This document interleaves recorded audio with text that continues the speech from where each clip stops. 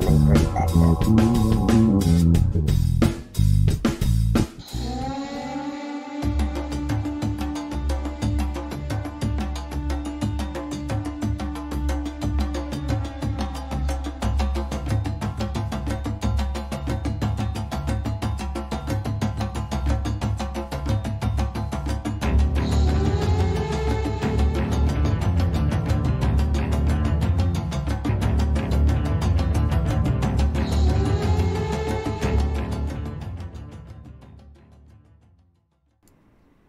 Okay. Welcome to Unbiased on the Fence. I'm Shane. Thank you guys so much for joining. We have Von Galt back with us. Let me get you in here and get you unmuted. How's it going, Von? Good. Hi, guys. You enjoying your stay-at-home orders there up in the, let's see, you're in the Pacific Washington. Northwest, Yeah. Washington? Yeah. Yeah. Well, I'm here in, Seattle, Washington. Actually, I'm in the epicenter when it first started Right. at Everett, the first quote case. But it's been interesting. It's been Groundhog's Day every day. Yeah. It's so funny how, like, when you mess your schedule up, it's so hard to keep up with the days. If I didn't have the shows on the certain days, I would just be completely lost. Yeah, I wonder what that is. Is it Monday? I don't know.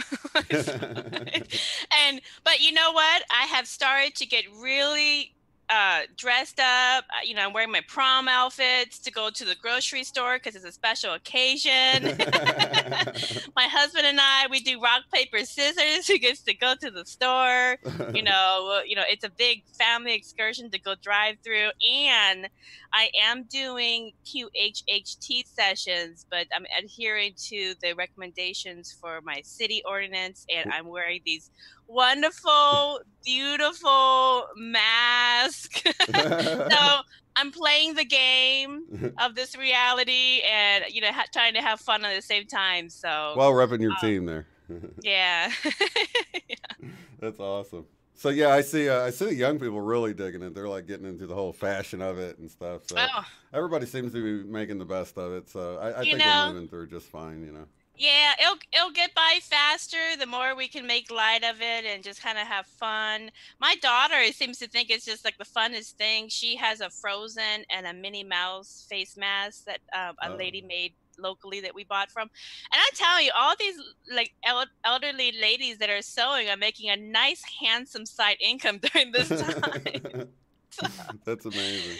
Yeah, I had a lady who I ordered Seahawks and Supersonics masks from my best friend and her husband and some people further south of me, and she was saying that she's making more money during retirement making these beautiful masks for people than she did when she was working. So. That's funny because actually several people I've talked to now said that they were in the restaurant business. They're actually making more money on unemployment than they were at work. So it's like, yeah, and then making the masks to have fun with it, and I'm telling you, and she was saying that she gets so many orders for the children's mask.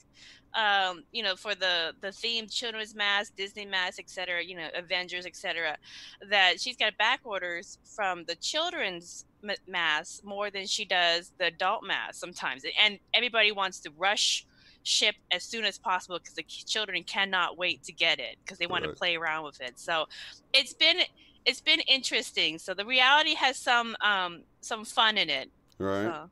Well, I think here there's no city ordinance about having to wear a mask. It's just recommended, and most businesses you go to, a lot of the workers aren't worried about it. They're not wearing any mask or anything, and so I'd say maybe a third of the people, at the most, at any one point you might see it might be a third of the people there, but most of the time it's you might see one person with a mask, around or whatever. So it's really not too crazy, Quiet. Yeah, it's been very quiet. The things that has here in Seattle, the thing that the pandemic has done is actually, I think, everybody has a different perspective of how they're going to ride the wave, but I see a lot of positives.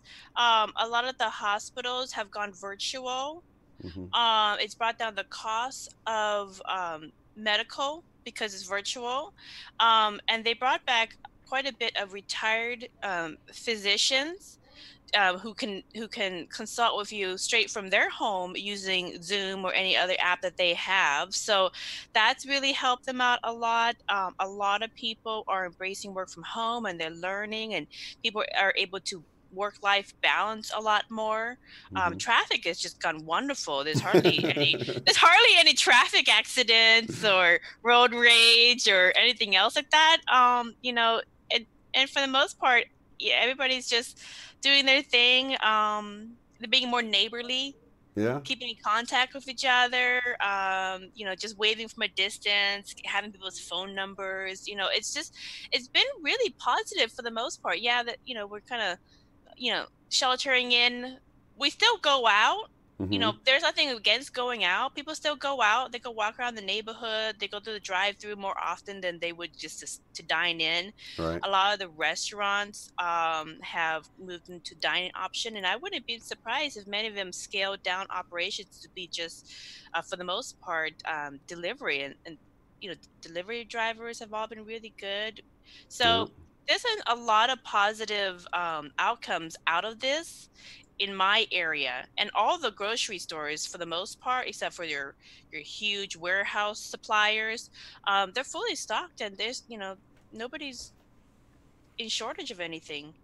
Right. Yeah, like here, I think hand sanitizer and sanitizing products that, like the wet wipe things and things like that are like hard to get a hold of still.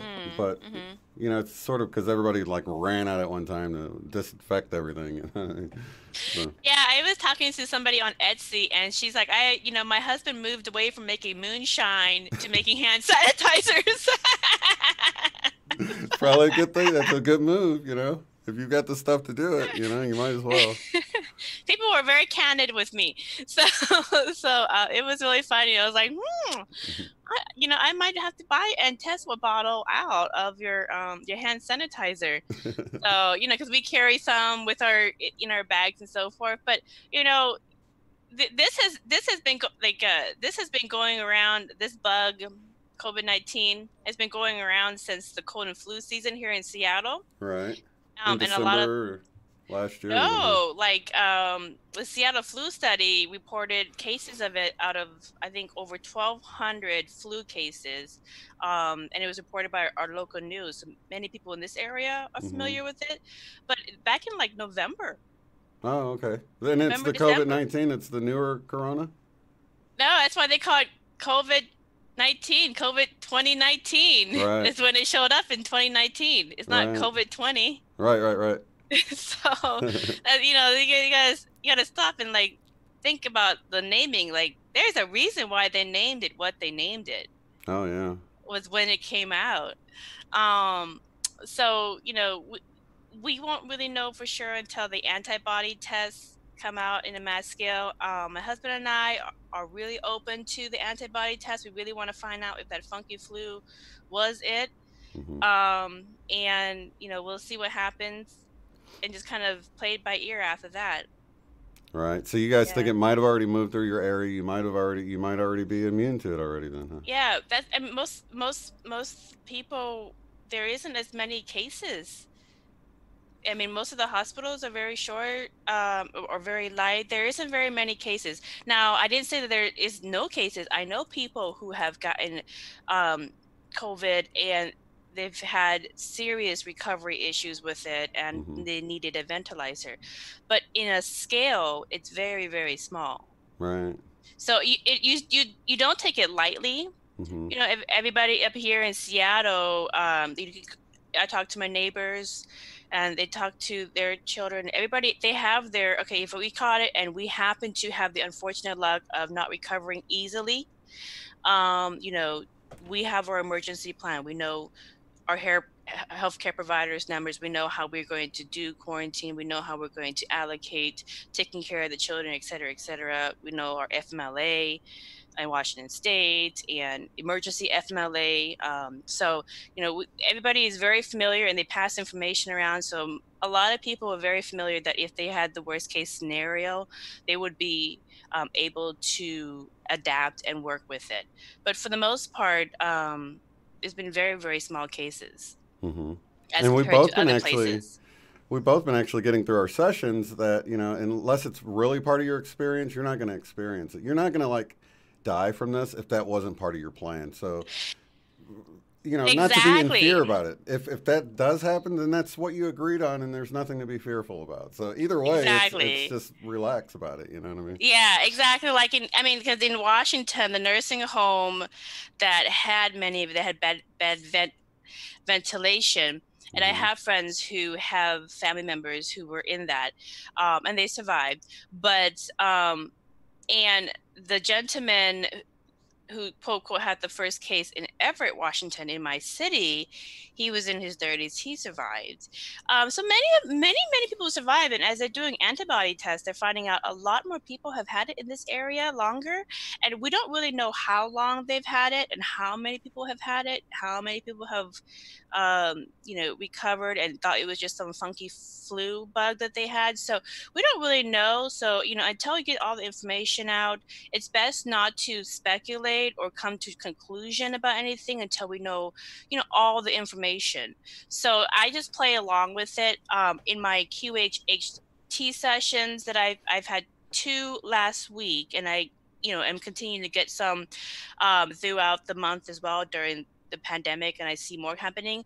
What's happening is interesting is the ones cause I typically get star seeds and indigos, and the ones that I get, they, will call in their session wonder, I was never interested in metaphysics before. I was never interested in parallel reality, sacred geometry, all this kind of um, stuff was never an interest in me. I just all of a sudden decided and woke up one day and it was an interest a week and a half ago or a week ago or 2 weeks ago. And it's a recurring thing. So something's going on with the Schumann resonance, I think it is. I don't know Yeah. where it was last time, but more people are waking up and they are wanting to, get some of this information and kind of move along their path. But in the sessions that I have, the recurring thing that I get when I talk to the subconscious, and many of them ask about, the current pandemic as one of their questions, or they ask about, um, Like what's the elites and things deal? like that. Yeah. Yeah, yeah. Yeah. And the thing that continues to come back over and over again from the subconscious is if it is meant to be your experience, you will have that experience for your own personal growth. Mm-hmm. It's just like somebody who has cancer. No two people who gets cancer are going to recover the same exact way, and they're Mm-hmm. going to come out on the other side, two different people. Mm-hmm. So you were going to get your experience that you're supposed to get. At the same time, you do have human bodies. So just because you're not going to be, maimed does not mean you go walk in front of a car. Right. Okay, so you do have bodies, and you should be respectful of the human bodies and the healthy bodies that you have. So, take some respective precautions, but don't go overboard. And then the other thing, a lot of the subconscious say is, you know, the people who are going to this is fatal for, it was part of their life plan, Mm-hmm. and they will have conversations if they want to. They can have conversations with that spirit and that soul on the other side in the sessions as well, to clarify why or whatever the questions they have. But the other thing that the subconscious really wants people to know, and what I get in the sessions recently, is that people really need to take control of where they want their life to move forward to. And this is a pivot point in their life. So, lay off the conspiracies, because yes, they do exist, just like other horrible things happen in the world exist. But you don't spend too much time focusing and getting inundated on other horrific things that happen around the world. But you're going to spend all that time on certain conspiracy theories, and they may exist, but they don't really affect your personal sphere of influence that much. They didn't make you marry that person. They didn't make you take that job. They didn't make you have all those children, et cetera, et cetera. So most of the things that happen in most people's lives are Mm-hmm. their decisions of how they're going to walk this journey. And these other conspiracies, although um, they have some truth to them, don't have that much power in many people's lives, and the subconscious continue to reinforce that you create your own reality and you manifest your next experience. So focus on being the best version of you, and less on these other things that really have no bearing in your life. Yeah, So that's actually what came through in my sessions, and it was like saying that they're important wake-up calls, but they're mhm. stepping stones. So if you kind of get stuck in it, then it's sort of working backwards. I mean, because if you get stuck there, then it's like it's holding you back. You're feeding it. You're putting energy in it, like you were saying before. So you're actually Yeah. feeding into what you don't want. You know, so Exactly, exactly. It's just like the conversation we had about the analogy of the pothole. right. So you're driving down the road of life, and there's this big sign that says, "Watch out for huge sinkhole ahead." Okay, but you can still get around it, so, but you just gotta take the detour and walk around it. But instead of taking a detour or slowly going around it and moving on to get to your next destination that you're working on getting to, you decide to stop and look at it and inspect it. Your car goes into the sinkhole, you're stuck, you got to get roadside assistance, you got to call everybody else in the whole world, and now you're stuck there. I mean, you put it on Facebook and on the story evolves. So that sinkhole was not really supposed to be part of your experience, but you just made it part of your experience. And that's really what spending all your time in these other concepts do to your life, is they kind of derail you from the time and energy you're supposed to be spending on bettering your life and yourself.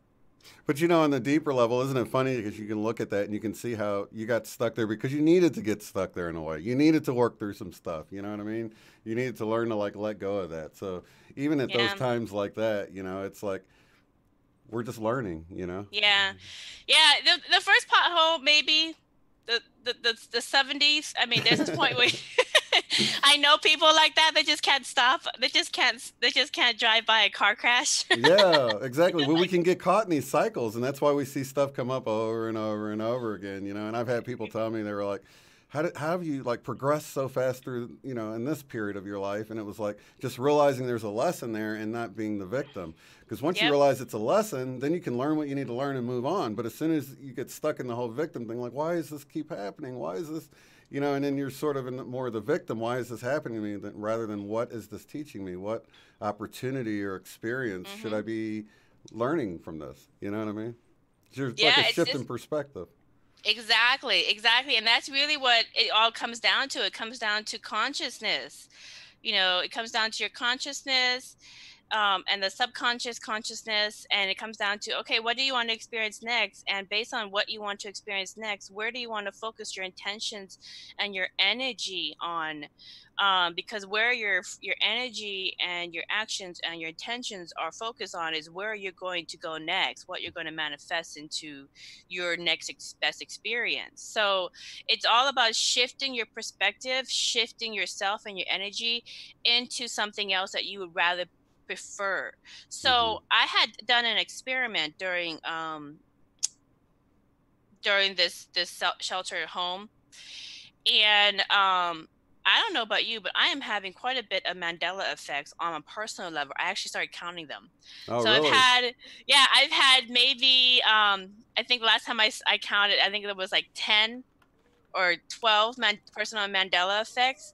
And it's just about shifting a perspective on people. I just accepted, some people, that's just what, yeah, you want to do that, that's totally fine. I accept it, no problem. It's not my responsibility to save you. You're going to learn on your own. I wish you the best, move on. And the next day, it's a completely different parallel person Yeah. that is responding. And I told my friends, and some of my friends have called me and said, Vaughn, I have parallel parents too. And it's a while. So I'll give you some examples. So um my best friend and I both worked with a coworker for many, many years. And this coworker works in a different shift than I do. One very recently, this person messaged me on Messenger to say hi because she just shifted to the same shift. And I said, "Oh, I really, when did you start? And I got all this information, and she gave me the exact start date and all this information. And I said, that's very interesting, because remember so-and-so that we work with? She has record of your conversation of when you started this exact shift 2 years ago. Wow. And she's like, no. And so the parallel person is laughing at the evidence of her parallel self. Right. And then myself and my coworker are laughing at the evidence that we have of the parallel person. It's just phenomenally, it's just funny. It is. So, and something else, say same other things happen with another friend of mine who reached out to me, and her parents are parallel parents, because she says she grew up and she knows everything about her parents careers, and she knows every little trinket in the shadow box of her father. Well, her father is a state representative in Idaho back in the day, and she finally accepted her parents for their political viewpoints and everything else, stopped trying to convince them otherwise, and just said, you know what, you guys do what you do. I'm moving on. Then all of a sudden she moved and visited them, and her father showed her a shadow box that she has never seen in her life ever, and she knows everything in that room and in that mantle. And it was a gift from a guard of JFK when he was shot. One of the guards ended up going into a political career, but he worked with her father and gave him that gift. And she was floored, because that's not something you're never going to tell your children. Oh, right, for sure. Like, yeah. Yeah, like I'm best friends with one of the bodyguards during JFK's shooting. So Right. it's something that it's something that how can you not ever tell that? Right. And so she was just kind of floored by that. And he said, that's always been in my office this whole time. I mean, I told you this before. And she's like, no, I would remember this. So another example of parallel parents, and she just started laughing at it. And then this is something Jane Goodall, I think it is. Mm-hmm. Okay, she's a conservationist with monkeys and just ecosystem habitat. So she's running some fundraiser. I don't know if it's this month or next month, like Jane Goodall. Well, many of my friends remember posting about her death about a year or so ago, and she's still alive. Jane Goodall's alive now, huh? Jane Goodall is alive and running and doing a fundraiser. I think she died since I woke up in 2017. It seems like I heard about her dying. Because I didn't recognize the name, sounded familiar at the time. So when the news came out about it, I'm like, "Who is that?" And they're like, "You haven't seen the movie about the monkeys or documentary or something?" I was like, "Maybe." And they're like, "They use the clips everywhere, so you've probably seen it and didn't realize it." And so, yeah, that's weird. Yeah. Anybody else remember her passing away in the last couple of years? Because I definitely remember that. Yeah. That's why I know who she is because she passed away. Yeah. I follow conservation. So, she's doing a fundraiser. It's a great fundraiser. If you're really into that, definitely join up her fundraiser. But in the other reality that I was in, she had passed away, and many of my friends had posted, condolences about her life achievements. And so this is a parallel Jane Goodall. Wow. Well, that's actually a perfect segue. So you've been taking advantage of this time at home. You got your book just about ready to release. Do you have a date yet? Just next month or two? Oh, it's interesting because everybody deals with pandemics differently, and writing is my meditation. Mm-hmm. My husband has been making quite a bit of music during this as well, but writing is my thing, and so I finally had the time to do it, but I don't have as much time because now I watch my children 24/7, which is wonderful. Right. But it's Groundhog's Day every day, and it is definitely a challenge, to watch the kids as they're running around. making a havoc of my office and Yep. taking my things as I'm doing work. They're taking my mouse because it fits whatever game they're playing with. So it's been an interesting challenge when I break off and from work and write a little bit more into my book. But at this point, I am done with it. It is actually, I have it in front of me. Yeah. It is okay. There it is. So it's it's Wow. almost a 400-page. My daughter drew all over it. So, I find my cliff notes and I have drawings all over, and so I'm real. Well, it's nice to have a living illustrator for your book, right? right. My daughter will draw on my whiteboard that I use with QHHT clients and make a drawing for customers or for clients that come in. And sometimes it is kind of ironic because the last one I had, she drew a bunch of vortexes and galaxies and stars, and a person in a spaceship. And the person that came that came for the session, his 3 or 4 lifetimes was that he was a galaxy and traveling the vortexes and a space explorer. Wow. So it's really kind of funny. Yeah. I do shelter my children from a lot of stuff, just because there's interesting people out there. So that's a nice way to say it. But yeah, the book is almost 400 pages, and I am proofreading it. And really, what I'm waiting on is I'm waiting for my book cover illustrator. She lives in Milan, Italy, and she has been in a lockdown for a while. Everybody knows about Milan, Italy, and she was working on it here there, and then of course things happened in Milan with COVID, and so there's been some personal trials and reflections with family members and other things happening in her city. So it's taken a little bit longer for us to complete the projects just because COVID life has happened. But divine timing, though, right? Yeah, right. It is, but the thing is that she's a wonderful gal, and she is doing my cover has Kuan Yin, which is the female Buddha, Kuan Yin, and she is in a mandala, and it's just really beautiful illustration that she's doing for me. And when she's done with it, then we'll put it all together, and then we'll send you guys maybe at the next show. Hopefully it will be published, and then we can I can give the link. And usually Amazon lets me do 5 days promo where I give my book away for free. Oh, So wow. I always give my book away for free every year for 5 days.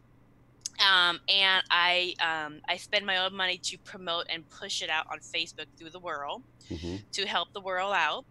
And whoever gets it, whoever reads it is supposed to read it. And then I just sit back and see what happens, because most of the time I don't like to be in the limelight, and I don't really like to attract a lot of attention. I just like to do the work and get it out there. So I completely get it, yeah. So anyways, it's gonna come out, but this is a sneak preview of what's inside the book. And when the book comes out, you can read the 375 pages with all the scientific information and get yourself down the rabbit hole. Awesome. We're really looking forward to it. So let's dive in deep here. You got a PowerPoint for us? Yes. So do you see my PowerPoint? Yeah, I'm going to pull it up now. I'm going to make it the big window here. Let's see.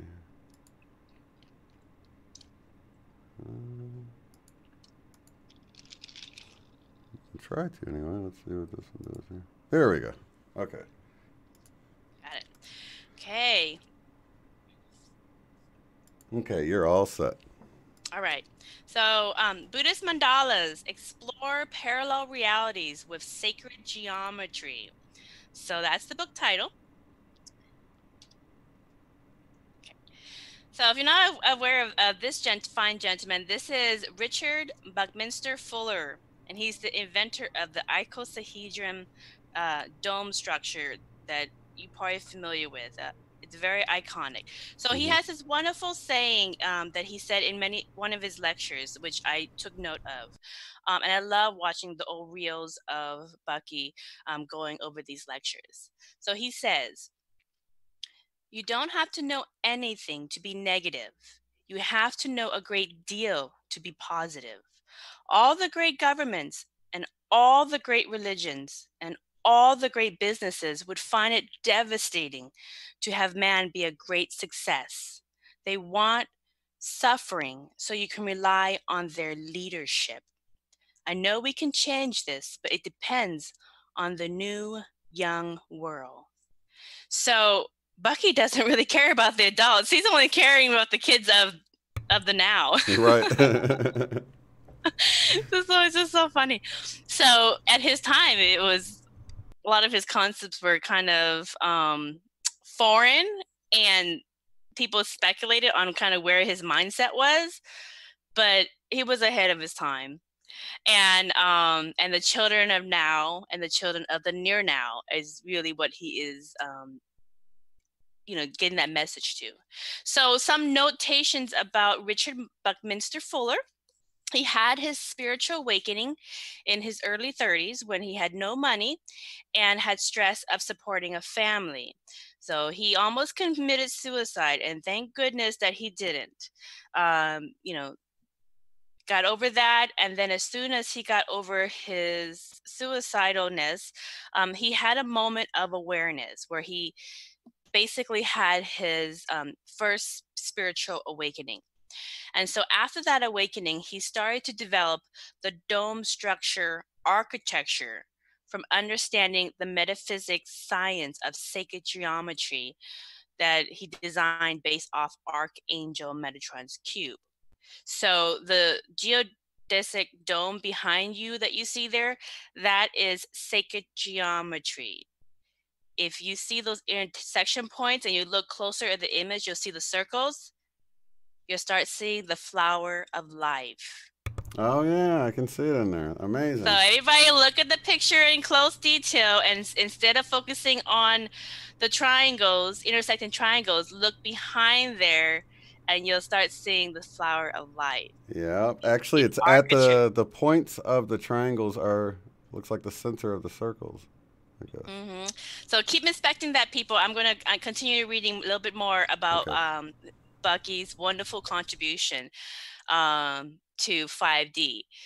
So the message that was mapped out in the form of conclusive math, which we know now as vortex math, but at his time, just math, is depicted in sacred geometry, which is an infinite, unbreakable truth in nature, which is that everything exists in unity, harmony, and oneness. Okay, so all of nature exists in harmony and oneness, and people are working to exist in nature in harmony, unity, and oneness. And that's really the profound information that he discovered from studying sacred geometry and putting that into his architecture, which really stood him out in his time. And then in his latter years, after a successful career as a pioneering sacred geometry architect, he spent much of his time lecturing with the famous Indian yogic philosopher Maharishi. So he might sound familiar to you. Maharishi did over 60 different studies on meditation and consciousness and how meditation changes reality. So we'll get into that a little bit later. But one of his peers was Maharishi. And in that time of the lectures, he lectured to children of America to find enlightenment within in order to reinforce social responsibility and unity consciousness in creation of advanced technology that may bring an end to global human suffering. He encouraged adopting, again, good meditation and energy balancing practices like yoga to help the children of the future live in a higher frequency and move forward in physically, manifesting the next stage of the human experience in an energy of unity consciousness. Now, Buckminster Fuller, this is like in the 50s and 60s, people, and you say that kind of stuff back in the 50s and 60s, and they're going, "What are you smoking?" But for us now, we're like, "Yeah, unity consciousness, we got that 5D, sure, no problem." You know, working with social responsibility in technology so that we don't destroy the earth and each other, and live in harmony in how we create technology and use technology responsibly. I mean, those were things that he was talking about before technology became a thing. Okay, so he was really, really ahead of his time, and he was talking to us now, 50, 60 or so years ago. So again, everybody, look at the dome one more time before you go to the next slide, and you look past those triangles, you will see all the intersecting flower of life. So you had mentioned vortex math. I want to bring out that. So this would be right around the time of Tesla, then, right? Let's see, because he died in the 40s or 50s, I think. No, he Tesla, I think, and correct me if I'm wrong, but I think Tesla died before 43. Buckminster Fuller. Yeah. But so he lived quite a long time, Buckminster, and did a lot of university lecture circuits in his latter years. I mean, he was mostly interested. He'd already made his money. He made his career. He was just interested in talking to the youth. You know, very good work, though. That's very detailed for the time. I mean, wow, look at that. Yeah, I mean, who's talking about unity consciousness in the 60s? Right. I found a lot of information like that, like the whole Saint Germain, I am discourse and stuff. I'd never seen that, and it's like you hear it, and it's like it was from the 1930s or something. It's like I cannot believe they were talking about this back then. You know? Yeah, it's trendy now, and we think we're like really cool because we're getting into it. These cats we're had so a late long to the time party. ago. We're so late to the party. We're not the first wave. Right. So they were the first wave. They paved it. So, anyways, but really good stuff. So let's go to the next slide. Right. I love Bucky. He's my favorite.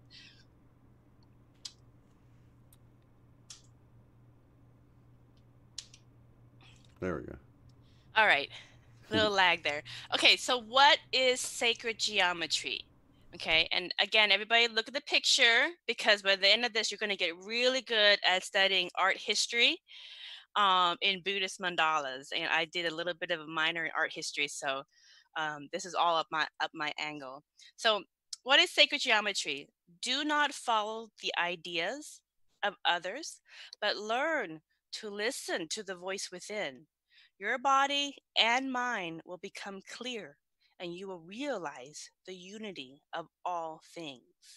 So that is from the Zen Buddhist master teacher Dogen. And he actually calibrates really, really high in the scale of consciousness. I think he was like a 800, really high up there.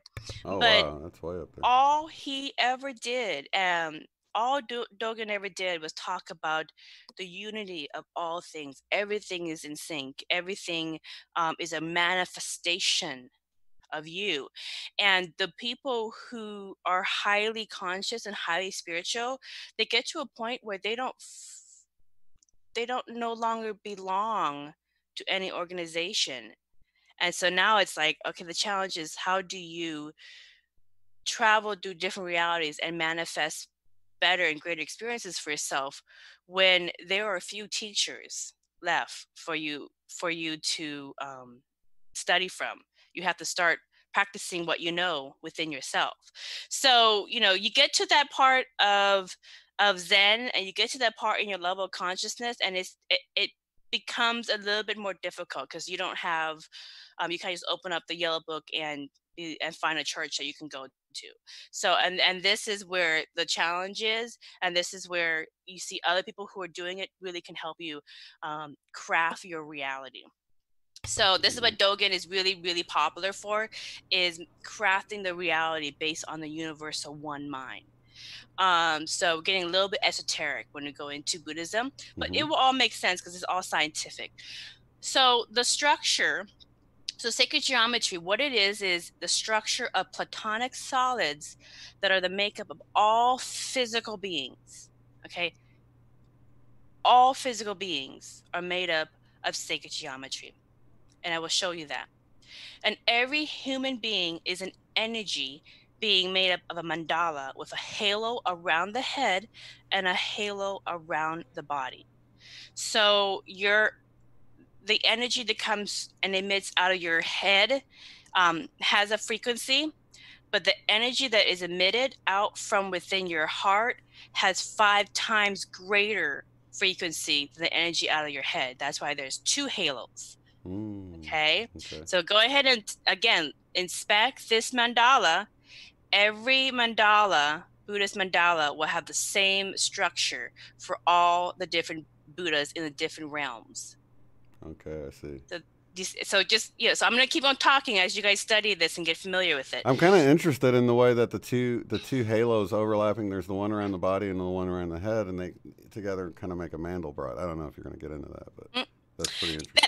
That's actually in book 2, Notable Symbols. Yeah. I had to stop the book after 400 pages. Right. Even the Buddha head looks like the Mandelbrot design. That's kind of interesting that it's embedded all in throughout here. That whole fractal pattern that you see repeating throughout nature's art, if you will. You know. Exactly. We're all Mandelbrots. We're just smaller versions of bigger versions. Yeah, exactly. It's the fractal nature of our reality that comes through. Yeah. So anyways, there's 2 halos, and then a person's aura field has a level of energy that it emits. So the higher the level of consciousness, the higher the energy field of the person. So 2 people may look alike, but their energy field is completely different. Okay? So don't be fooled by 2 people thinking that they're exactly alike, because you can take them apart and put them in a certain room and you'll get a totally different experience. One person will attract more people, will elevate more people, everybody will feel better, things will just start popping, conversations will never end, everybody's just very creative, and the other person not so much. That's the field that affects other people. So and I have tested this out my whole life, because my family was poor growing up, Section 8, yada yada yada, welfare, food stamps, etc. And throughout my whole life, all my friends were similar kind of situation, not very wealthy, and they all have grown up to be extremely successful in their careers. So and everybody that I come across after talking to them and hanging out with them, not doing anything special, again becomes more successful. So I think it is attributed to the energy field, and I've met other people who has even stronger energy fields, and it's amazing the connections that people around them make just by being in that circle. So oftentimes people will go to a master teacher just to be close to their energy, just to get touched by their energy and just get that little zing. So they've proven this in consciousness study that everyone has an energy field, and everyone's energy field is completely different. Right. And later on, we'll go over how to measure the energy field of different people. So the last thing is people experience different parallel realities using their sacred geometric mandala. Okay, so let's again take a look at this picture. And in this picture, what you have is a central Buddha, which is representative of the universal one mind. And then you have different dimensions. You have physical lower dimensions, you have higher dimensions in the clouds, etc. And they all have different master teachers in those dimensions. And they also have students and practitioners that are following their instruction, learning for them as well. But once you reach a higher energy level, you will have these 2 halos one around the head and one around the body. And some people actually can see people's aura fields, and it is interesting. Like I went to the grocery store and some lady ran out from the back and said, "I saw you from the front. You know, I saw your rainbow." I was like, I just want to get my groceries. But no, it is definitely true. So look at this, study this. You're going to see a common theme, and they all have the same thing. So let's go to the next one.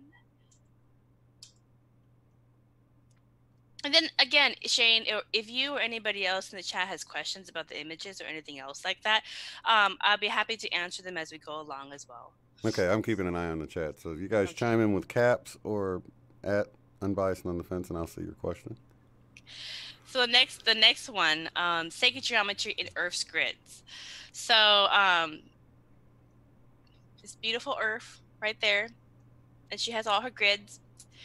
And if you look at this, remember that picture of the dome architecture that Buckminster Fuller created? Mm-hmm. The same thing. Yeah, I can see it. Similarities, for sure. Yeah, you see the grid, the light grid. You see the intersection points. And if you actually put the geometric patterns in there, you'll see Metatron's cube as well. So basically, Earth has a consciousness as well. So she is also a living being. And we know she's a living being because of the Schumann resonance. It is our scientific way to measure her raising her energy level into the fifth dimension. Okay. And Earth is also made up of sacred geometry. And she is completing her mandala to move into a parallel reality towards the fifth dimension. So she's moving along with the whole universe, which is ascending. So she's being pulled along too. And, you know, she can't drag her leg much longer. So the universe is ascending, all the other planets, everything within the spectrum is ascending, and so is Earth. And so at whatever level you're at right now, whatever level you are at, you're going to be pulled along by the storm. Going to be pulled along. So things will get much more polarizing to test your true resonance, and people will show you who they are when they're tested. So this is perfect timing with the COVID right now, because that's what I was thinking. That sounds like what we're in right now. Yeah. Like if you didn't think a lot of the political and economic and social upheavals in the last couple of years wasn't polarizing enough, you know, Earth, like just being part of this experience and then agreeing to be part of this experience for whatever reason for your own personal growth, I mean, that's going to kick it up a lot. It's going to turn up the dial so much. And I've seen that too. I've seen people who have been, you know, love and light and farting rainbows and confetti comes out of their mouth all over the place, and as soon as COVID came around, it's out the window and it's Armageddon. I've heard about it. Yeah. And I'm like, well, what happened to consciousness? What happened to consciousness? What happened to manifesting your own reality and taking, you know, the own reins on your life? So you just play your game, do your thing, you'll get there. So anyways, things are really going to amp up, and they're going to amp up more. And as you go along, imagine it like this. Imagine like if you were ever in a storm, okay, like a really bad thunderstorm or a hurricane or a tornado. Some people in the Midwest have gone through tornadoes, okay? Everybody's going to respond differently to that experience as they're getting pulled along, okay? You're going to have some people who are just going to get an easy time, just like, ooh, I'm just gonna go for it, ooh, yay, you know. And you're gonna have some people who's gonna be cussing all the way. You're gonna have other people flying through, trying to hit everybody along, you know. So everybody has a different experience with the storm that's pulling them through. But they'll get to the other side. And again, as you're going through difficult terrain, try your best not to do something that you're going to regret 6 months later.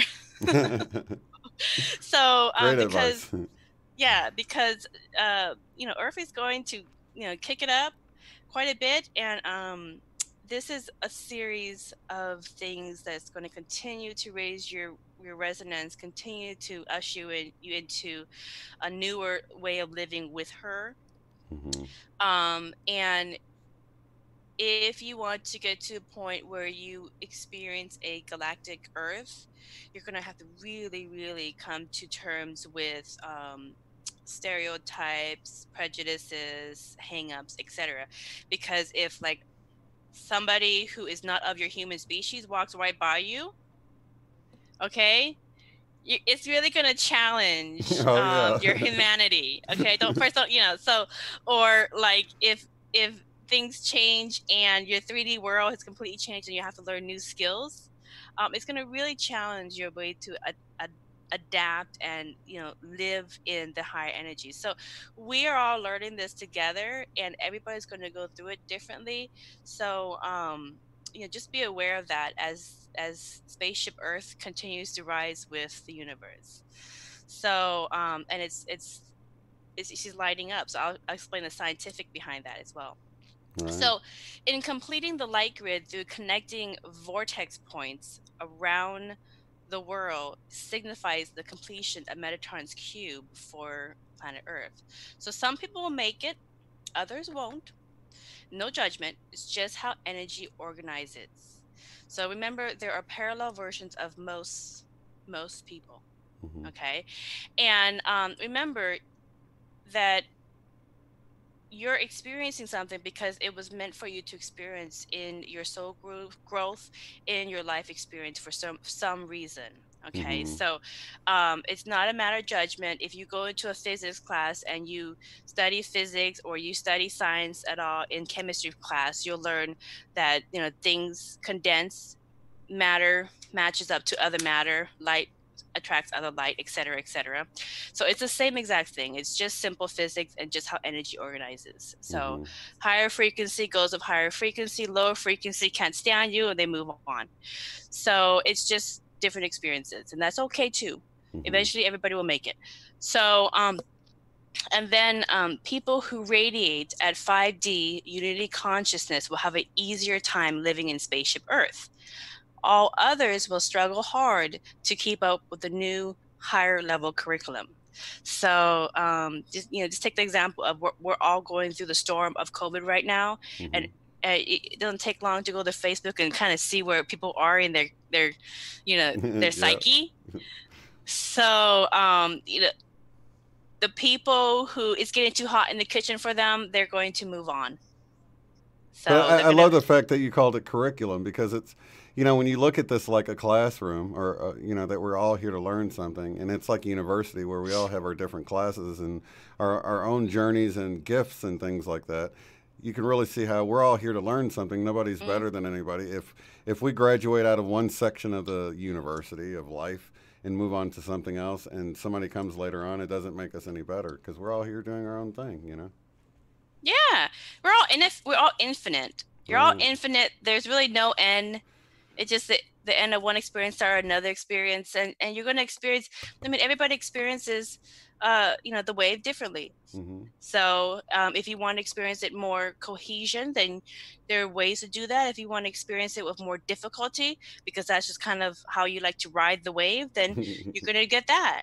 Right. So, so Earth is also lighting up, and the thing that's interesting, we'll go on to how she lights up her light grid. Sacred space and ley lines. Yeah. Sacred space and ley lines. So everybody is very familiar with Stonehenge. Yeah. Stonehenge there's been so much scientific evidence around Stonehenge having a very, very high energy field around it. Okay. And the thing that's interesting about Stonehenge, it kind of really brings a lot of scientific information to sacred space and ley lines, is that Sir Alfred Watkins in England discovered ley lines in 1921 through dowsing rods and mapping out the magnetic lines on the Earth. And so he found that sacred megalithic monuments often resided along these energy grid paths on the Earth. and that the access points along the sacred pathways often had large abundance of energy, like a vortex. Okay, so in his research, and you could do this with dowsing rods, like actually, a lot of the power companies, when they try to find new places to set up, they take out a dowsing rod and they walk around trying to find where the water is, and that's how these energy companies find where they want to set up their plants. They use dowsing rods. They locate where is the highest energy in the land. So so what that means is, if you look, I'm going to go back to the other slide, at sacred geometry and Earth's grid, all these points are high energy markers. Okay, so all the high energy markers, the intersection points, is where these little vortexes or high energy grids are. And oftentimes what they found, and what Sir Watkins found, is megalithic architectures there, ancient temples, churches, pyramids. Lots of pyramids are on these grids, and oftentimes even Easter Island. That Easter island out in the middle Island. of nowhere, yeah. Yep, all over the world. Yeah. Bermuda Triangle, all of these weird Earth events that happen around electricity often are in these vortexes. And what they also found, Sir Alfred Watkins also found, is he found that cities that are highly populated also gravitate and build on top of these high energy points. So and like Washington D.C. Like Washington D.C. Yeah. Yeah. So people are attracted to the city they're attracted to for whatever reason, not knowing. But like many of these big cities have high energy points on the Earth's grid. And so if you want to help the Earth's grid light up even more, you create all these architecture to kind of help amplify the points. So that's why pyramids typically are in all these grid points. Stonehenge and other megalithic structures like Stonehenge are in these grid points. So they're just lighting up and working on the natural energy of Earth's axis points. So there are all these vortexes all over the world that are connecting the other vortexes and activating the light grids of Earth. And they've already found this in science. Like if you know, the universe is quite smart. It's not an accident that they're equal proportion to one another all over the Earth. These axis points on these ley lines. Yeah, and they all line up and stuff. It's like, wow, it's amazing. On a global scale, you can see how they all line up across the same so lines. remember that picture, that first picture of Buckminster Fuller's dome? Right. Imagine that's the Earth, and that's all the ley lines and the axis points. They all start creating a flower of life. Right. Now, I don't want to get ahead on your slide, but are you going to get into how we're sort of like that on the planet, creating the grid? Okay. I'm build up. Okay. So anyways, and then of course in forests and in nature, there are vortexes that can also be seen, and you can see natural shapes and bends in the forest and the land that kind of naturally build circles, and those are natural vortexes as well that they have in the forest. And oftentimes if you go there, you'll see some kind of stone arrangement in that area as well. So in Sedona, have you been to Sedona? Yes. Okay, so you've seen the trees that sort of twist and grow up in the vortex areas, and the tree twists because of it. You can see the wood spiraling around. So, yeah, that's neat. Yeah, I love Sedona. I cannot ever take a picture of Sedona without some random, like, rainbow color shape or my pictures or whatever. Right. Yeah, you can't take a normal picture in Sedona. Yeah, that's a high energy place for sure right there. Yeah, the whole place. Yeah. Definitely on the grid. So if you want to have some fun with vortexes and energies and grid points, go to where there are ley lines. Just go to a monolith or a pyramid or some kind of sacred space. You'll have some fun pictures. Even Mount Shasta, that's out towards you. I guess that's like one of those. That's the mountain that's on one of the energy places too, right? You mean which mountain? Mount Shasta. Is that in color? Mount Shasta, yeah. Mount Shasta. Mount Rainier too. Oh yeah, that's even closer to you, isn't it? Yeah, Mount Rainier. Yeah. So again, human consciousness connects higher frequency of Earth ascension into 5D. So we all can connect to these energies as well through living a higher vibration and through meditation. Okay, so I'm a Seattle girl, so I got to give some props to my city. So anyways, this is the Seattle ley line project. The ley line map is a geo group project, and they actually the gentleman on the top right is Chuck Petty's, and he studied under Buckminster Fuller. So of course I had to ask him all these questions when I went to visit his Earth Sanctuary, and he was part of the Geo Group project. And what they did was they mapped out the access points and ley line points in and around Seattle. And then what they did was put monolithic structures and art like what you see here all over Seattle. Wow, that's awesome. Yeah, so I actually work in a building really close to the Seahawks Stadium. There's a huge one that's like a floor and a half tall, and then there's Tesla sculptures that's like a floor and a half tall. There's a point to it, and the point is that they like the power plants when they did dowsing rods to find the ley line areas and high magnetic points around Seattle did that as well. And that's how they found this is where we're going to put Seattle City Light.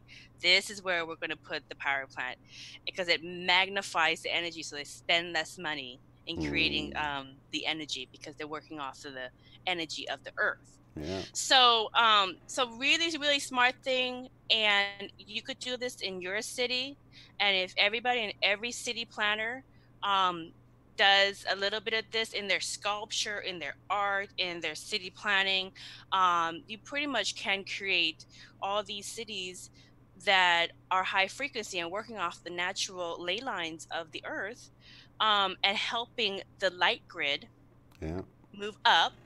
And also at the same time, because you do that, you help bring up the energy of the area, and it attracts higher frequency individuals.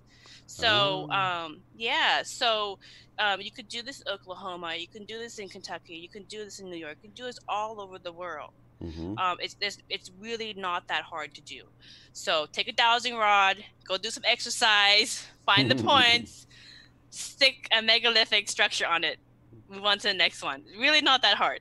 So but there's the sites there. And what he did after his city planning days, Chuck Petty's, he was one of the he again in this project set it up with his group in Seattle, and then connected Portland to San Francisco. So the whole West Coast has a unique frequency, which can be duplicated all over the world, using ley lines and the Earth's axis.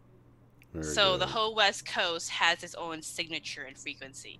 And again, other places in the world does this as well. A lot of the ancient pyramid sites have huge energy that people can go and see and learn about as well. So anyways, there's Chuck and I, and on the bottom right, there's me. This is a 72-acre sanctuary in Whidbey Island, Washington, which is not far from where I live, maybe about a 15-minute ferry ride. And of course, there's my husband, the best cracker in the barrel. But anyways, we always have, a good walk there. So it's a very good park to just kind of go into. And again, you can create that and duplicate that anywhere in the world. So Vesica Pisces, this is going to start looking very familiar, because we're going to break down sacred geometry. We're going to break down the flower of life, and then we're going to put the parts back together, and you're going to see how it all comes back together, and everybody's talking about the same thing, and it goes back to more than 13,000 years ago. This information goes back to Lemuria. Awesome. And possibly Atlantis. So Vesica Pisces, as you see on the left there, you see the Khafre Christ at the Cluny Museum. It's at the National Museum of the Middle Ages in Europe. As you see that, you see Jesus, and you see kind of like the Jesus fish is what he's known for there. Yeah. But that Jesus fish is a Vesica Pisces. Mm-hmm. Okay. And on the top right there, you see this is a real picture from Hubble. Okay, the NASA's Space Telescope, and it is the MYCN 18 Hourglass Nebula around a dying star. And so when a star dies, the way a star dies is it collides with another spiral galaxy, and two spiral galaxies colliding make a Vesica Pisces. And in the very center looks like an eye. It does look like an eye. As a matter of fact, that's exactly how my logo is. I've got the Jesus fish at the top with the eye in it like that. From the two, they call that almond shape the mandorla for almond, but it's the two parts of the circle that, the Vesica Pisces. It happens in nature. You do it over and over again. It happens in nature. There's always an eye in the middle of Vesica Pisces, because the eye is when you take two intersections, the Vesica Pisces in the middle, it is the portal to a new experience. Right. Okay. Which is why we see Jesus and Mary in the mandorla so much in the artwork, right? They are the doorway or the portal. Yep. Right, because you have remember the mandala where everybody who is of higher frequency has two halos, one around the head, one around the body. So Jesus has one around him, and then when he intersects with Mary, it's basically two circles intersecting like a Vesica Pisces, and the new experience is maybe new people. Right. so anyways, as you see on the bottom right there is new people being created through the Vesica Pisces. Awesome. So again, some notations about the Vesica Pisces is the Vesica Pisces is an eclipse intersection of two intersecting circles. And again, they're portals to new experiences.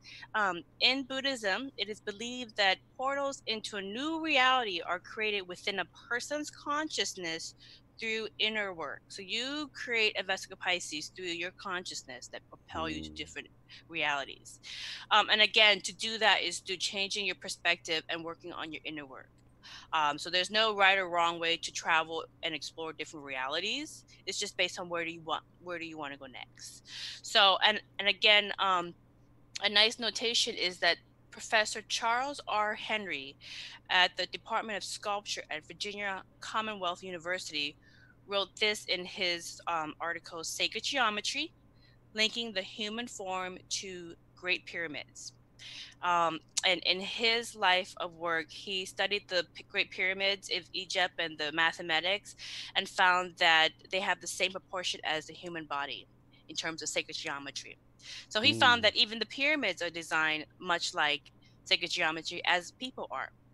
And so what Charles Henry discovered is that when you take two bubbles and you merge them together in a photograph, and you repeat that pattern over and over and over again digitally, you'll discover that the intersecting spheres over each other form a human being, and it starts to form like a face and a body and so forth.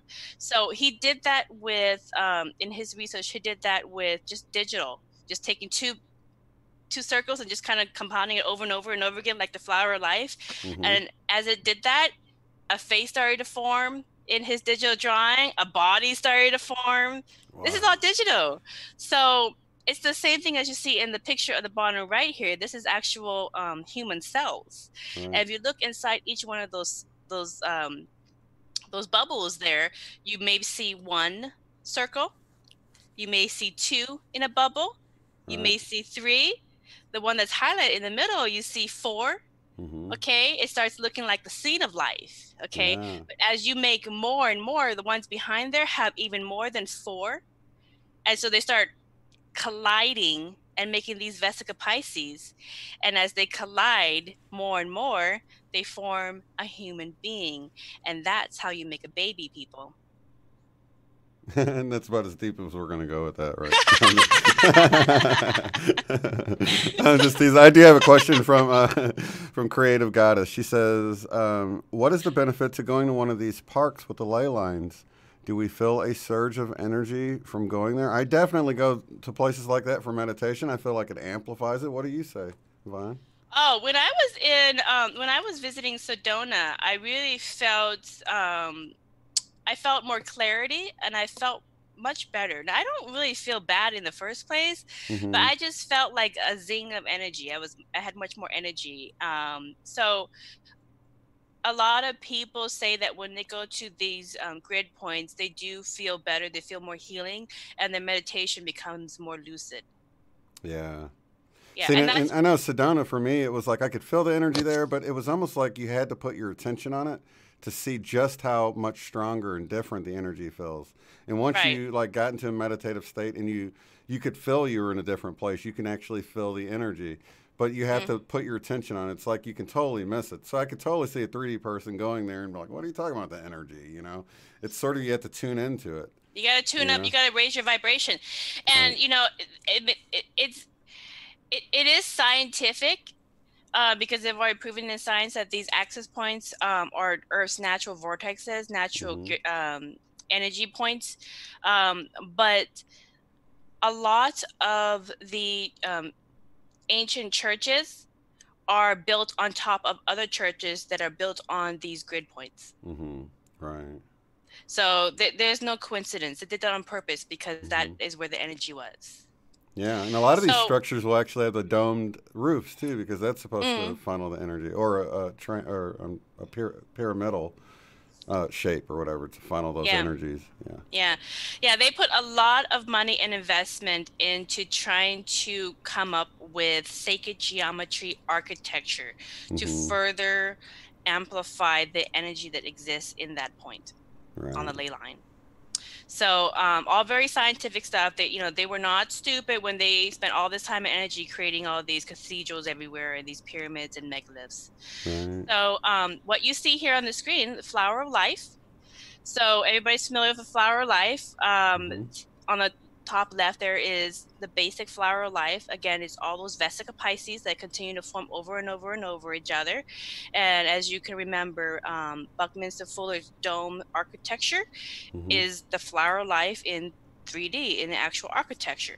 But what you will see if you look to the right is the egg of life. And if you remember the image in the previous slide of human cells replicating to build a Yeah. human out of multiple Vesica Pisces that turn into a flower of life, that's the egg of life. So remember that I was saying those little bubbles inside of a human cell, Mm-hmm. they just start coming close to each other like the fruit of life on the Mm-hmm. bottom there. They start coming together. Then they run out of space and they start colliding like the egg of life. Yeah. And they run out of space and because they keep multiplying and then they start turning into the flower of life. And Mm-hmm. as you see there, Metatron's cube is encoded in the flower of life. So this is a basic 3D portrayal. Like if you're looking at all the Vesica Pisces that are duplicating and you just look at it from the top view, it's Right. going to look like the flower of life. Right. I'm going to show you is actually a 3D structure. But on the right there, you see the Kabbalistic tree of life, Mm-hmm. and that's the Kabbalah's sacred form, sacred holy form that falls into the flower of life. Okay, so Okay. you're going to start seeing that a lot of religious sacred geometry symbols are the same thing. Mm-hmm. So some things to notate about this as you guys all study this to see the similarity. And as you see this, you're going to start, really understanding it because it's going to it falls into one, it falls into another. Okay, I get it. So there is a sophisticated math formula that is encoded within a three-dimensional structure of sacred geometry, which consists of 64 points. Okay? 64 Okay. points. In the flower of life, if you count all of those intersection points of Vesica Pisces, there's 64 points. Okay, just remember the number 64 because it's going to come up again in Okay. other spiritual symbols around the world. So the flower of life symbol is seen in the artwork on the Assyrian temple in Abydos, Egypt, in King Harold's palace in the 1st century, in the Flower of Life energy ball that 2 lions who often adorn the gates out of the Forbidden City in Beijing. They are often lions that are holding the Flower of Life in Asia and China, and in the Hampi Indian temple, and of course the Library of Celsius in Turkey. So the Flower of Life has been around many ancient civilizations across the world. In again, Leonardo da Vinci, the Freemason, drew the Flower of Life in his drawings as well. So, and I will show you that in the next slide. But one thing to notate as well about this image, if you start studying this image, you're going to start seeing the scientifics behind it. So, quantum physicist Nassim Haramein discovered that the intersection points in the Flower of Life pattern has 64 Vesica Pisces points, like I told you here, which is the same exact intersecting points as the Hindu Sri Yantra symbol, which is awakened consciousness has the potential to activate a wormhole vortex within their body. So the physicist has discovered that unlimited energy is created by people when they are awakened, when they radiate a high energy, and they create kind of a vortex vacuum inside their body, and that's how they move from one parallel reality to another, according to Buddhists. Because Buddhists have believed for over almost 2,600 years that you activating your mandala allows you to travel parallel realities. And the challenge, again, is to be a co-creator or a conscious creator. So there's no wrong way to travel realities. Some people just like a more smooth experience. So, and then again, vortex mathematics formulates that shapes such as the Flower of Life, Seed of Life, Tree of Life, the golden spiral, the golden ratio, tetrahedron, hexahedron, octahedron, and the dodecahedron fit within the 5th element, which is Archangel Metatron's icosahedron cube. So that's why many people refer to Metatron's cube as 5D, because it takes 5 platonic solids to fit in and make one dome. That's why it's 5D. Okay, that's what they mean by that. So let's go to the next one. So the Flower of Life changes DNA. So we're gonna be like, how does the Flower of Life change my DNA? Because I want to be healthier, look better, etc. Right. So in Buddhism, the language and the words that people choose to say to themselves has an energy signature, and that energy is a feedback loop that calibrates your personal health. So therefore, reassuring yourself that you are loved and that you're lovable, it does generate a healthy body. Okay. So Metatron's icosahedron cube, it shows up in language through the study of phonetic languages such as Celtic runes. You can look at Celtic runes and you can actually take the shape of different runes and actually find it in the Flower of Life pattern. And when somebody studies Celtic runes and they take a closer look at the Flower of Life symbol, they can easily see those different patterns. And then the other thing I told you guys, remember the number 64. There is 64 codons in DNA, which are the same 64 Vesica Pisces intersecting nodes in the Sri Lanka and in the Flower of the Life. So the words that somebody says and hears sends a frequency that changes your DNA. So you probably already know this, but it's always good to kind of remember that if you talk shit to yourself every day and you talk like that to people that you love every single day, you are hurting them and you're making them sicker and you're making yourself sicker. So instead of, like if I always say, if people put blades in the words that they choose to say, they wouldn't say so many mean things to themselves or to other people, because they can physically see the knives cutting into people, Right. knocking them down. And the studies have shown that the language that you choose to use changes your DNA. Yeah. So if you're sick or you're recovering from an illness, you want to surround yourself around positivity, be positive on yourself. That's why, like, if you have cancer, you have to cut off all the negativity in your life, negative people, etc., because it doesn't help you in your recovery. It's the same exact thing. So they found this in science. Dr. Russian doctors Peter Gar Garjahev and Vladimir Poponin said that positive words and affirmations to light rays, and then they took those positive affirmations and they shined that light ray with program affirmations and chants to the test subjects, to different clients. And the result was that the client suffered from an illness, they healed faster from the symptoms. What they also did in their study is they intercepted the light language through ultraviolet light between two frog embryos in the lab. So they just, they were watching two frog embryos and they just took snapshots of the light in their lab, and they have the concept that there must be language between these embryos through light because they obviously can't talk.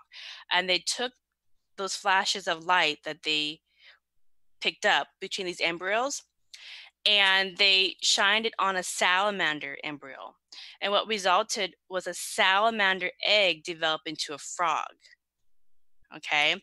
So they've already shown that light has language. So those solar flares have language, they have DNA codes.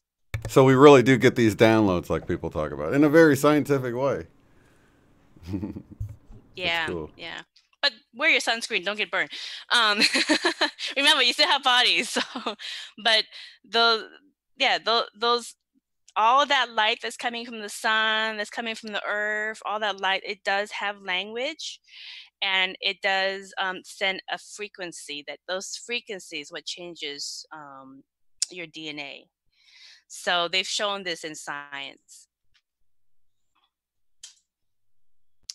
Okay, so Metatron's cube. So according to Wikipedia, they refer to sacred geometry commonly as Metatron's cube because it's been around for a long time, but Metatron really kind of brought it to the forefront in the Bible, and so it's just kind of been revered as Metatron's cube. But you'll see that it's sacred geometry has been around all over the world for a very, very long time prior to the modern religions. But basically, according to Wikipedia, Metatron is an archangel in Judeo-Islamic mythology. And he's mentioned in a few brief passages of the Agada and in the mystical Kabbalistic texts within the rabbinic literature. So the name Metatron is not mentioned in the Torah, and how the name is originated is a matter of debate. But in Islamic tradition, he is known as Metatron, I think it is, and the angel of the veil. So that he's the angel of the veil. So he's gonna show you what's behind the secret curtain of this hologram. So that's what he was known for in Islam tradition. In Jewish Apocrypha and in the early Kabbalah text, Metatron is the name that Enoch received after his transformation into an angel. So furthermore, the Merkaba text I'm going to botch this, Gota Yehi Zil identifies the ancient of days from the book of Daniel as Metatron. So there's all these different Abrahamic religions that have reference to Metatron as a person.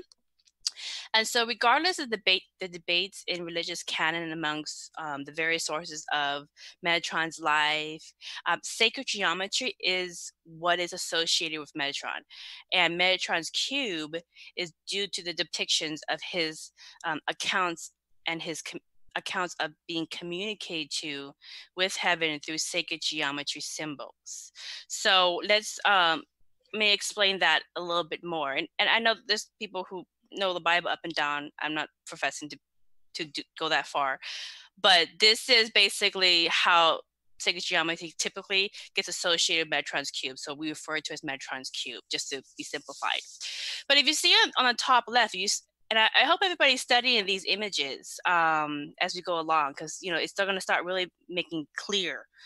But if you see at the top left, you see Metatron there, and he's praying to and having communication with this higher being that's traveling in a circle bubble. Okay, you see that?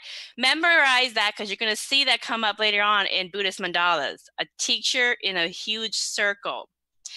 And then, of course, you have the lions there, the flying lions, the lions at the gates. They're usually holding the flower of life.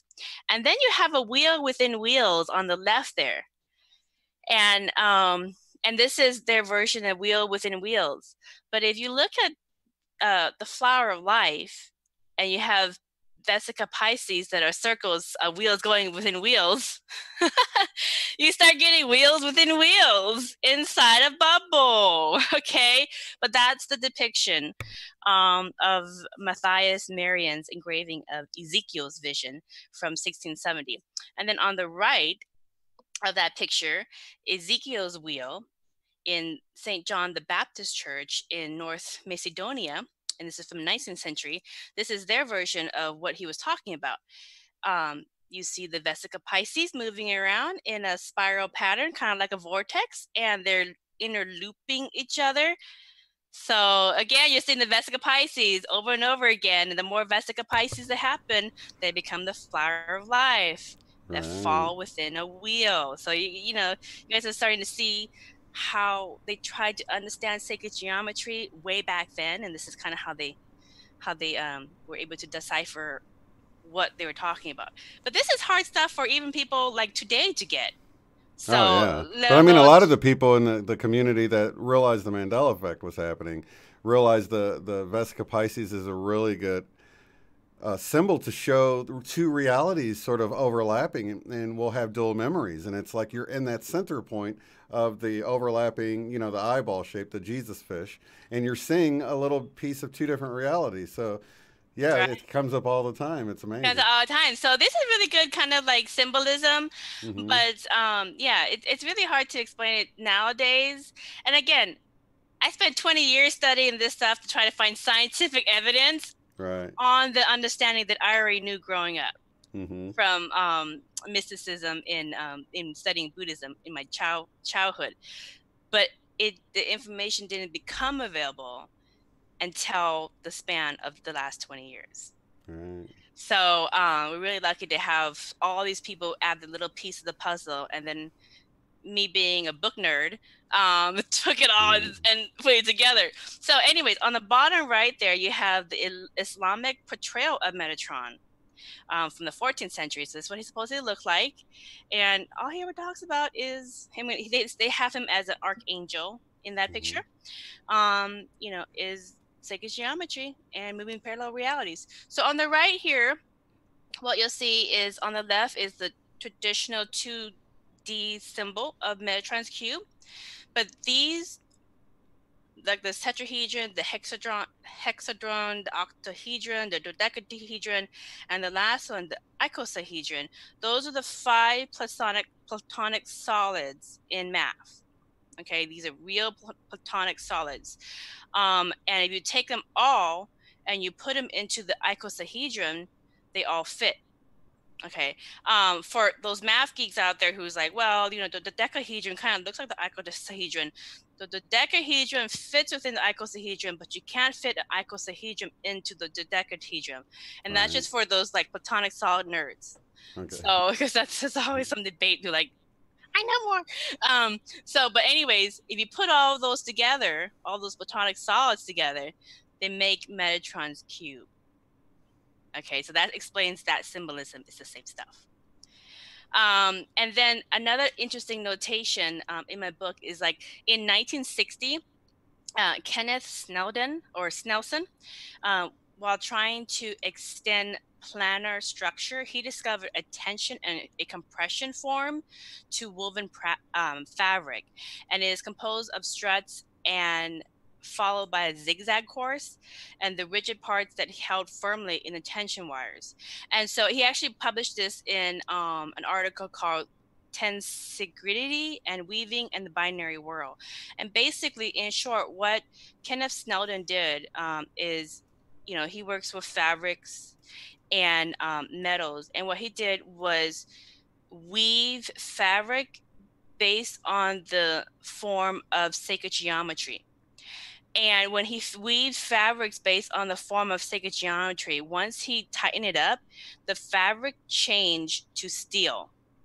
What? Like the fabric Wow. pattern of thread, once he completed this flower of life pattern correctly, it changed to steel, and then it turned back. That's crazy. That's how strong Metatron's cube is. Okay, so for you people who like to do that, go have fun. Okay, so in the previous slide earlier, I was talking about the ancient structures that had the flower of life symbol. Mhm. So on the right here, you have from 4,000 to 3,600 years ago in the Middle Kingdom, you have the Temple of Osiris, and you have actually physicist Nassim Haramim actually went and saw this himself, but it's a very interesting. It's a close-up picture of a very interesting megalithic site in Egypt, and nobody really knows what it was used for or how it was created. A lot of the stone was very advanced stonery, and as you go into deeper, like older and older structures, it becomes more of a mystery of how they create it, because it's so precise and so clean that even the modern tools that we have today can't even duplicate it. And so the interesting thing about the Temple of Osiris is that the flower of life pattern is not etched, it was burned into that, almost like an afterthought, like we're going to forget about this sacred site, but let's just burn this pattern in and then run away. So Right. people speculate, but it was burned into that. And that's what Nassim found. And he's actually doing a lot of archaeology to uncover the flower of life all over ancient structures all over the world. At the Iraq Palace, at 645 BC, a lot of Islamic architecture also has the flower of life pattern all over. It's a very common pattern. Again, here's a picture of the Codex Atlanticus from 1478 to 1519 BCE from the famous Leonardo da Vinci. And he has a whole plate of flower of life balls. So, you know, he was already keen in on the secret too. And then in the middle, you have from the 1st century, a bathhouse image. And these are all copyright-free images. There's better images out there on the internet, but these are copyright-free images from Wikipedia. So, but you have the imperial garden lion at the gates of the Forbidden City in Beijing, and that's from 1406. And what you'll see in a lot of ancient temples, and you'll see in a lot of Greek ancient temples and other Middle Eastern ancient temples, is you're often going to see the lion at the gates. And the lions often hold a ball, and many of the balls, the pattern has kind of weathered out, but at the Forbidden City, it hasn't weathered out. And if you look closely, that's the flower of life pattern. It looks like that first slide of Bucky Fuller's dome structure. Yeah, that's what I was thinking. Yep. So and it's interesting as they look into archaeology, and they look into archaeology in ancient times that they don't really have any history for or account for, and they come across even some underwater archaeology. They come across the lion structure. It's always holding a ball in his paw. So this has been around longer than we know. Just right in plain sight, and we're like, in plain sight, but we have no clue what it means. Yeah, nice design. I think I've seen it somewhere before. Yeah. And remember, most of the structures, the ancient structures that archaeologists are finding underwater, were before the Ice Age melt. like over 10 to 13 or so thousand years ago, Right. according to geologists. And so some of them have this lion with holding this ball in their ancient temples underwater. So Right. that tells you how old the symbol has been around. And then, of course, in the left, you have diseases. So if you look at diseases and you actually look at them for the structure, and what scientists and researchers have found is that diseases actually fall into sacred geometry patterns. Mm. Sacred geometry patterns. And then if you look inside the diseases, they have all these, like, hexameres and other protein compounds and so forth. And they kind of like the Borg. Right. Right. they kind of organize very nicely. Yeah. And a lot of diseases kind of proliferate like the Mandelbrot set. They just form, and then Right. they become their own thing. So the one that we're working with right now, COVID 2019, that this disease, if you look at it, it's very geometric. Yeah. I mean, even the little antennas are perfect triangles. Yeah. Very, very, and if you're familiar with if you're familiar with the Mandelbrot set, if they did when they do the Mandelbrot set with like cannabis, for instance, with cannabis or any other kind of flowers, and they do it over and over and over and over and over again, it looks like, if you look at the gray area of the coronavirus disease 2019, it looks like that. Oh, So the inner part of it then. the inner part of it. So it's just amplification of Mandelbrot sets. So even diseases follow sacred geometry patterns. So Well, that explains why some of the sound healing stuff you hear about that. I got to be careful about what I say, but you hear about sound therapies that can affect things, and with cymatics, you can see why now. Yeah. Yeah, we're gonna get to cymatics. Okay. So a couple things about these images that I want to kind of read out. So this design of viral icosahedron is discussed further in the research at the Department of Chemistry and Biochemistry and Physics and Astronomy at the University of California in LA. So their research publication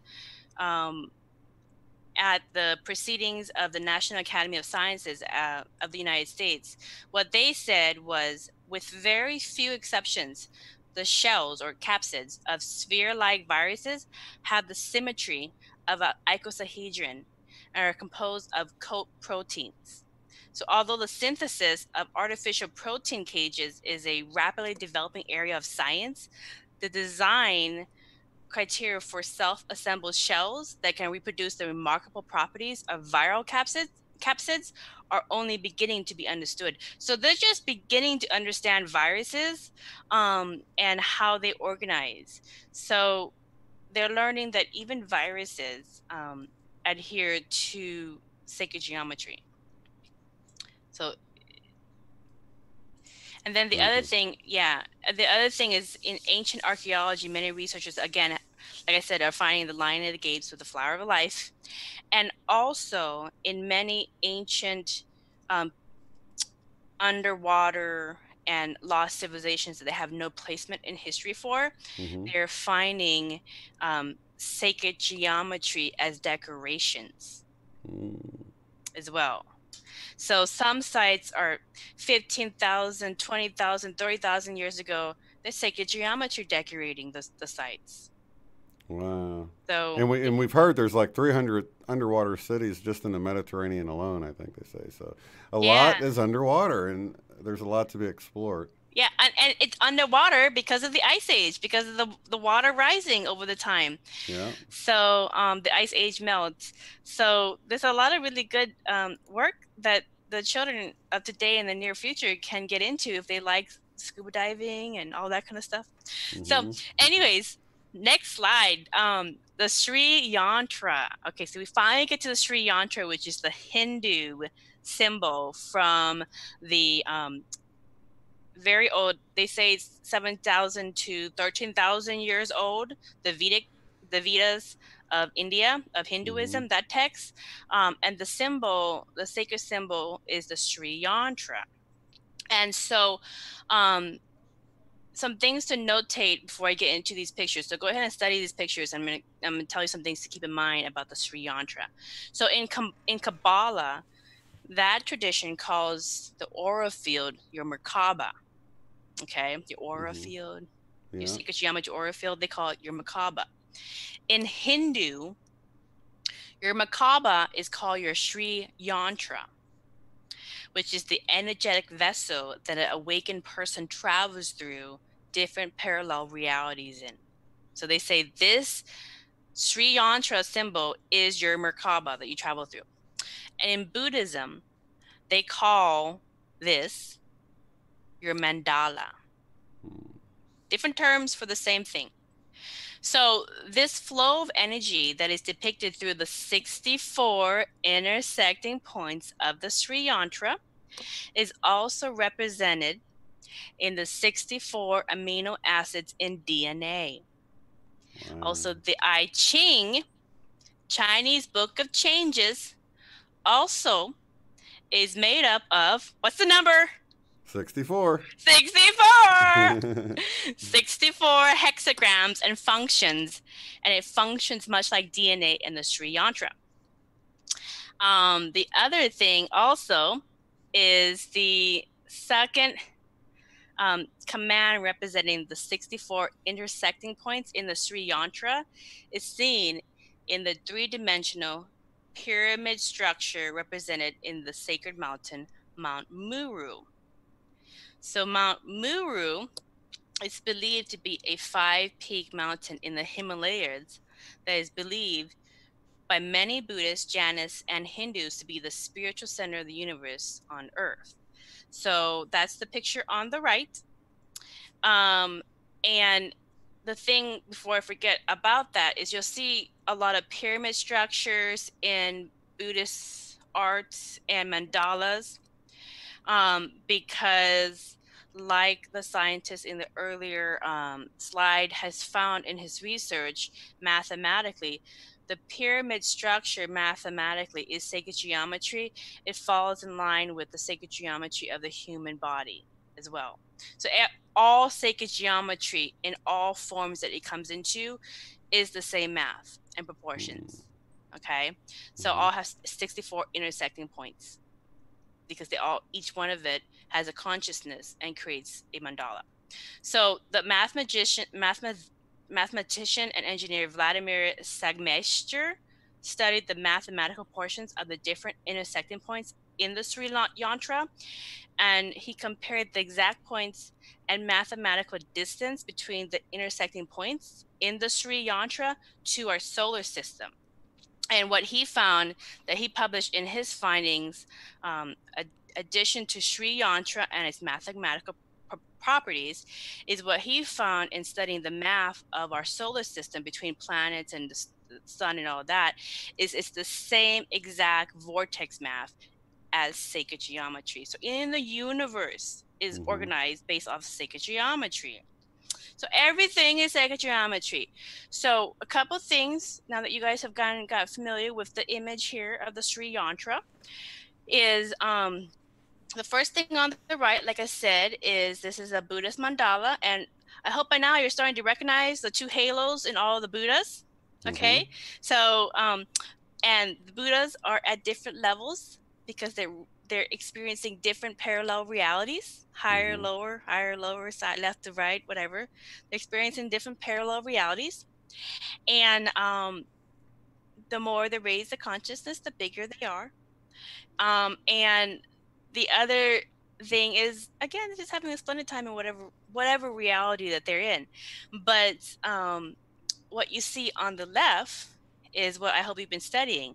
So the Sri Yantra is a symbol, a 2D symbol, just like the flower of life. But what they have done in a structure art is they've taken the Sri Yantra and they turn it into a 3D structure based on its intersecting points, its pyramids or its triangles. Okay, and where all those intersecting points in the flower of life, they created a triangle, and they built it out.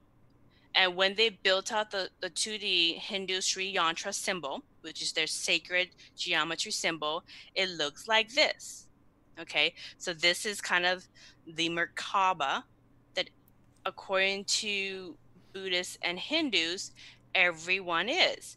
Now, the interesting thing is, in this display, they shown light on this 3D structure, and at any point where the light shines through the 3D structure, it always creates that pattern on the ground. Flower of life. The flower of life. So a 3D pattern where you shine light through the intersecting points of a 3D Sri Yantra creates a 2D flower of life pattern shadow. It's the same thing. Yeah. I definitely see the Merkaba with extra shapes on top of it. So it's the Merkaba with more added to it, more detail, I guess. Yeah, but it's the same exact points. There's only 64 points in this 3D Sri Yantra. Right. Okay, so let's move on to the next image. So here's a Sri Yantra's 2D symbol. Okay, this is the typical 2D symbol that people recognize as the Hindu Sri Yantra. Okay, you see the one in the middle inside of the lotus flower? Yeah. Okay, that symbol that you see here, yeah, is the 2D version of this symbol that you see here. It's the same symbol. Okay. Okay, it's just built out. They just built it out. And so what was interesting is that in sound research, scientists found that playing the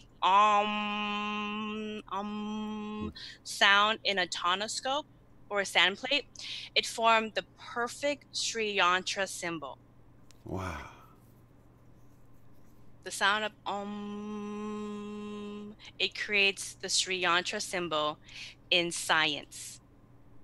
Okay, so it signifies that the Sri Yantra, which is an ancient symbol linked to the Hindu Vedas, which could be as old as 13,000. I've heard almost 26,000 because of the cycles of how they measure astronomy in the Vedas. So we don't really know quite how old, but it's very old. But it shows that the Sri Yantra symbol is not a man-made design. It's natural in nature. This is a natural formation in nature. And it shows the evidence that there is a divine universal consciousness in all beings, and physicality is designed based off sacred geometry. Very cool. Yeah. I mean, this is just, you can, if you wanted to, go ahead and find a tonoscope, play have fun. You're gonna get this very intricate 64-point 2D version of the flower of life. Very cool. In your science experiment. So the other thing that was very interesting about this research is that 432 hertz, which is the sound frequency of a human being. Okay, human beings, their frequency is 432 hertz. So 432 hertz and the Om chants converts into the Sri Yantra symbol. Wow. So every human being is 432 hertz frequency. And if you take the 432 hertz frequency and you also play it into semantics in a tonoscope, you get the same shape. Wow. Okay, so the thing is that Om is a cosmic bubble of sacred geometry, and everyone is energy, and they're the master of their own reality. Takes me back to, in the beginning was the word, the vibration, right? Just play the sound. Yeah. Play the sound. I didn't put this in this one because it's in another book. My other mandalas book, but all music has its own frequency, and even the math of pi has its own song. It actually has notes that you can play for pi. Oh, wow. Yeah, so pi has its own orchestra for pi. So even you could think about creation through math, you can think about it through art, you can think about it through images. It's all going to translate to be the same thing. For a human body, translates to the frequency of 432 hertz, translates to the Sri Yantra, translates to Flower of Life. I mean, there's so many different ways to see the same thing. Yeah. We all just creating different versions of how we see the reality, the same reality, and appreciate the same reality. So anyways, people are energy orbs. People are mandalas. Yeah, we are. Yeah, we are. Yeah, I hope you get into that point where you're seeing all the connections. Yeah. So before I explain this image a little bit further, so researchers in semantics research found that by playing different frequencies in the form of hertz in a sand plate, it creates a sacred geometry pattern that looks like mandala.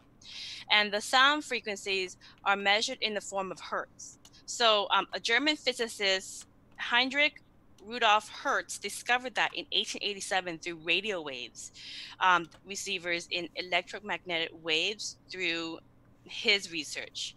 And in honor of his lifetime of work, a measurement of 1 cycle per second is revered as a hertz.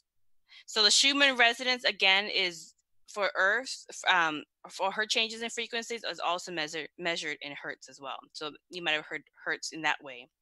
But each cycle of hertz are standing waves that are the flow of sine waves reflecting back at each other, which look like multiple lines of Vesica Pisces. Okay, so hertz look like Vesica Pisces, even in radio waves. And then Brian Collins, which is another researcher, he wrote an article on the importance of 432 hertz in music. And he found that playing, again, 432 hertz to someone will harmonize the emotions of their body. So just listening to the sound of you at 432 hertz will harmonize your bipolarness, will harmonize your body because you're hearing your own heartbeat. Right. So it would help calm yourself. And then the other thing also is further research that is done on the frequency of 432 hertz, as explored by the article Harmonic Mandalas from the Human Voice by John Stewart Reed and Eric Larson.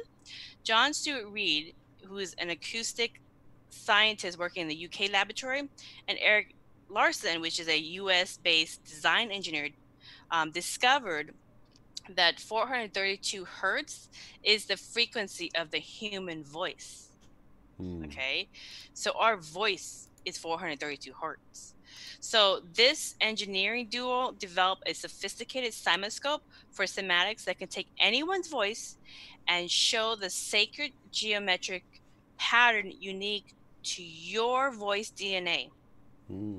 Okay, and so the mandalas of each human being are unique to them, like a fingerprint, and it shows their complete energetic DNA blueprint in sound.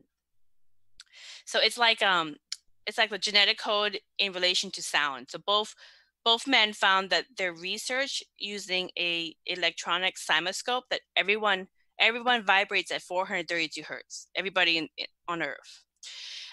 You want to make a human being, play 432 hertz. You'll make Eva out of sand.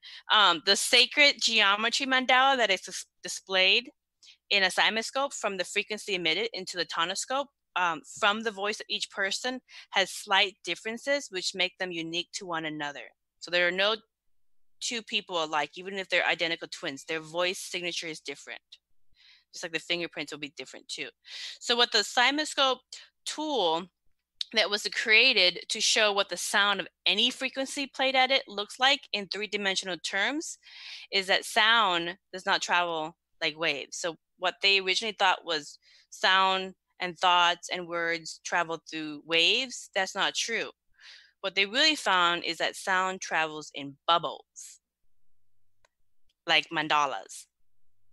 So in the article Harmonic Voice Mandalas by Simoscope, the creators of that tool that they use in science and medicine and other things, is that your voice is a holographic representation of all that you are. and it contains all aspects of your energetic field. So despite what is taught in schools and colleges all around sound, and that all the sounds around you travel to your ears as they travel as beautiful holographic bubbles, not waves. So sound waves don't actually exist. The model is just a mathematical formula. What really exists is bubbles, like thought forms. Like the things you say create a bubble. The things you think create a bubble. You are a bubble. So what they found, again, so if you look at this picture here, okay, you can go to that wonderful website. You can record your 432 hertz human voice, and they will send you what the tool says your voice DNA harmonic frequency looks like. And there are no two alike. And so it actually looks like a sphere. And when wow. So you can do it for free? I think it's $100, Oh, okay. $150.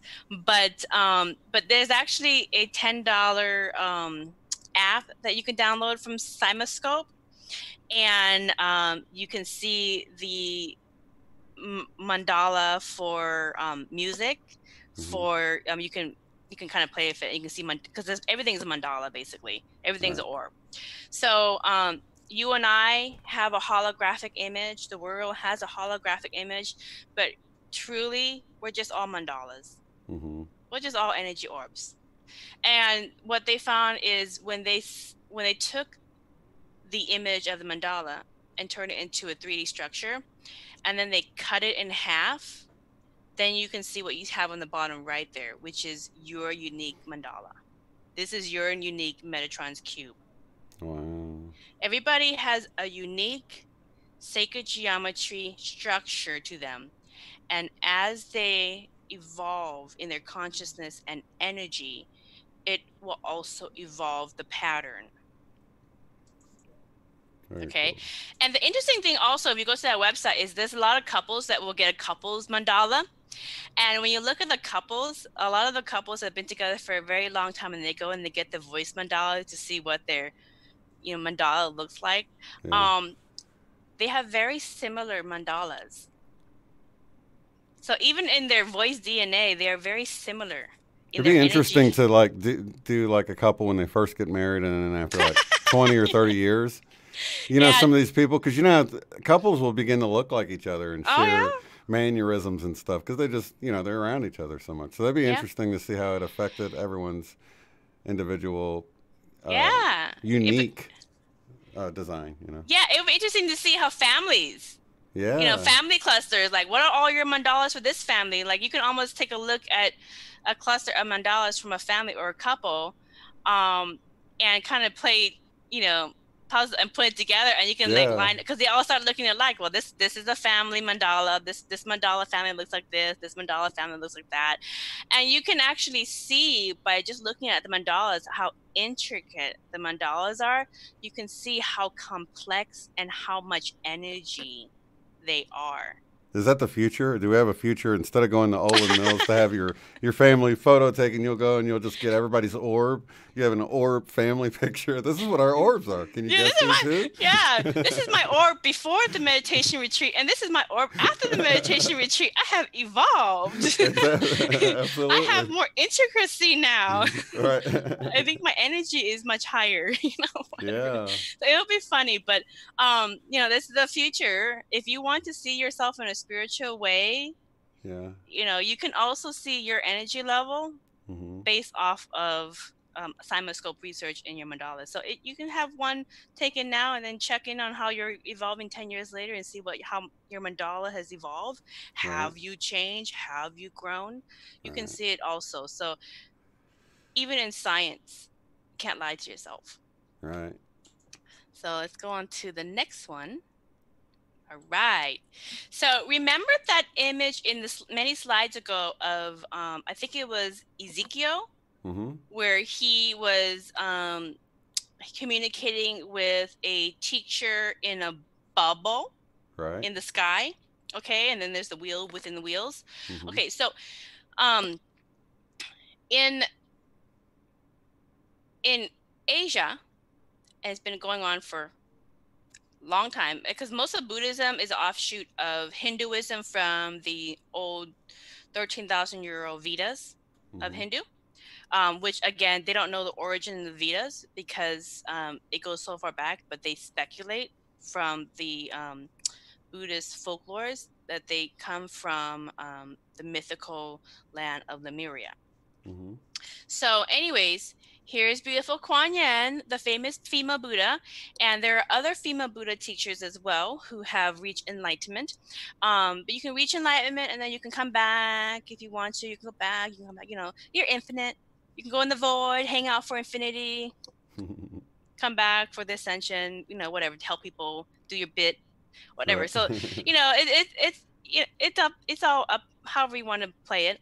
But Kuan Yin always likes to come back and help people. And oftentimes, if you look at the image, there's her halo around her head, and there's her bubble that she's traveling in. It's the bubble that she's traveling in. Yeah. That's her mandala. Okay. Now you see on the right is a Zen Buddhist monk who's meditating, and the picture is a very sacred picture to Zen Buddhists and that philosophy. And it looks like a zero, but it's actually a nice round sphere. And in Zen Buddhism, that is what they call an Enso. Okay, so my ENSO. So an Enso is a spherical vessel that a master teacher travels in. Okay, so the image you see of Kuan Yin in her bubble, her very magnificent bubble, traveling different parallel realities, that would be an Enso. And the image that you had in previous slides earlier of Ezekiel communicating with a master or a spiritual being from heaven in a bubble would be an Enso. Okay. So that's your halo around your body. So a couple things about this. In Chinese cosmology, the universe itself is created out of primary chaos from material energy, organized into the cycles of yin and yang, and it's formed into objects and lives. So yin is receptive and yang is the active principle. So in short, remember that the yin yang symbol means the balance of opposites, which gives opportunity for new expressions or creations that rise out of dualistic forces of opposing energy. So yin and yang.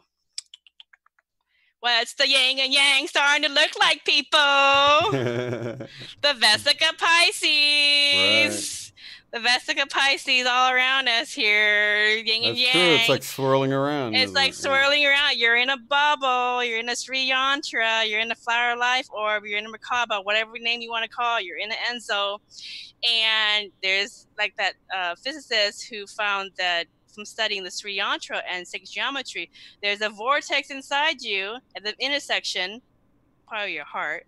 And if you look from the top down, and then there's this swirl of yin yang, it looks like the yin yang. Right. Okay, so we'll get into yin yang, all the same stuff. But so according to acupuncture massage cause, the yin yang symbol of dark and light opposing energies is used in traditional Chinese medicine as a model of diagnosing and treating illnesses. So the symbol first cropped up in the Chinese Book of Changes, the I Ching, around 700 BCE. And then with regards to the I Ching, the ancient Book of Changes, it is too designed much like the Sri Yantra and the Flower of Life, with its 64 markers, like the 64 intersecting points of the Sri Yantra and the Flower of Life symbols. So again, the Buddhist master teacher Nagarjuna, the founder of Mahamaka school of Mahayana Buddhism, which is popular in Tibet. They often practice in Tibet and India. They revere the zero symbol. So in Indian numeric system, which is what we use for the numeric system, is came from India, the zero. Okay. There's a spiritual element to the zero. Okay. And I mean, mathematics is just spiritual. So in Mahayana Buddhism in Tibet, they say that whenever he is taught, the master often appears in a luminous circle in order to reveal the true form of Buddha nature. Okay. So you start getting really up in levels of consciousness, and your teachers are probably not going to be in church. Sorry, people. you're on your own. So you're at a level that like is probably not going to be able to organize anything. But Jesus told us we would do the things he did in greater and stuff. So it's time for us to step into our roles as avatars. Step into yourself. Yeah. Step into yourself. But anyways, so like in the Indian numeric system where zero is the beginning point, like infinity, the zero in infinity is the beginning point. And then when you step out of it, you take one step out. And then you take two steps out and you go further into reality. So that's kind of like the spiritual nature of the number system. So, but it starts out with an Enso. It starts out from the zero or the sphere that encapsulates your master teacher, which you are as well.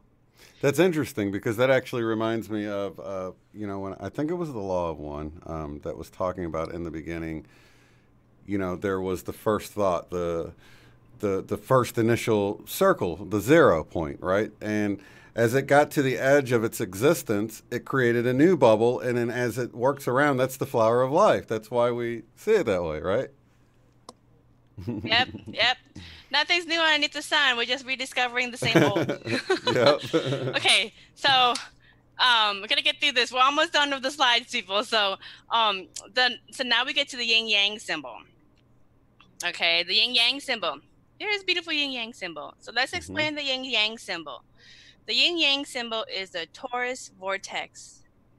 It's a vortex in science. They found this out in science. I never noticed that. It's like a side view of a vortex, of a what do you call it? Toroidal field. It's like you're seeing through the donut of it.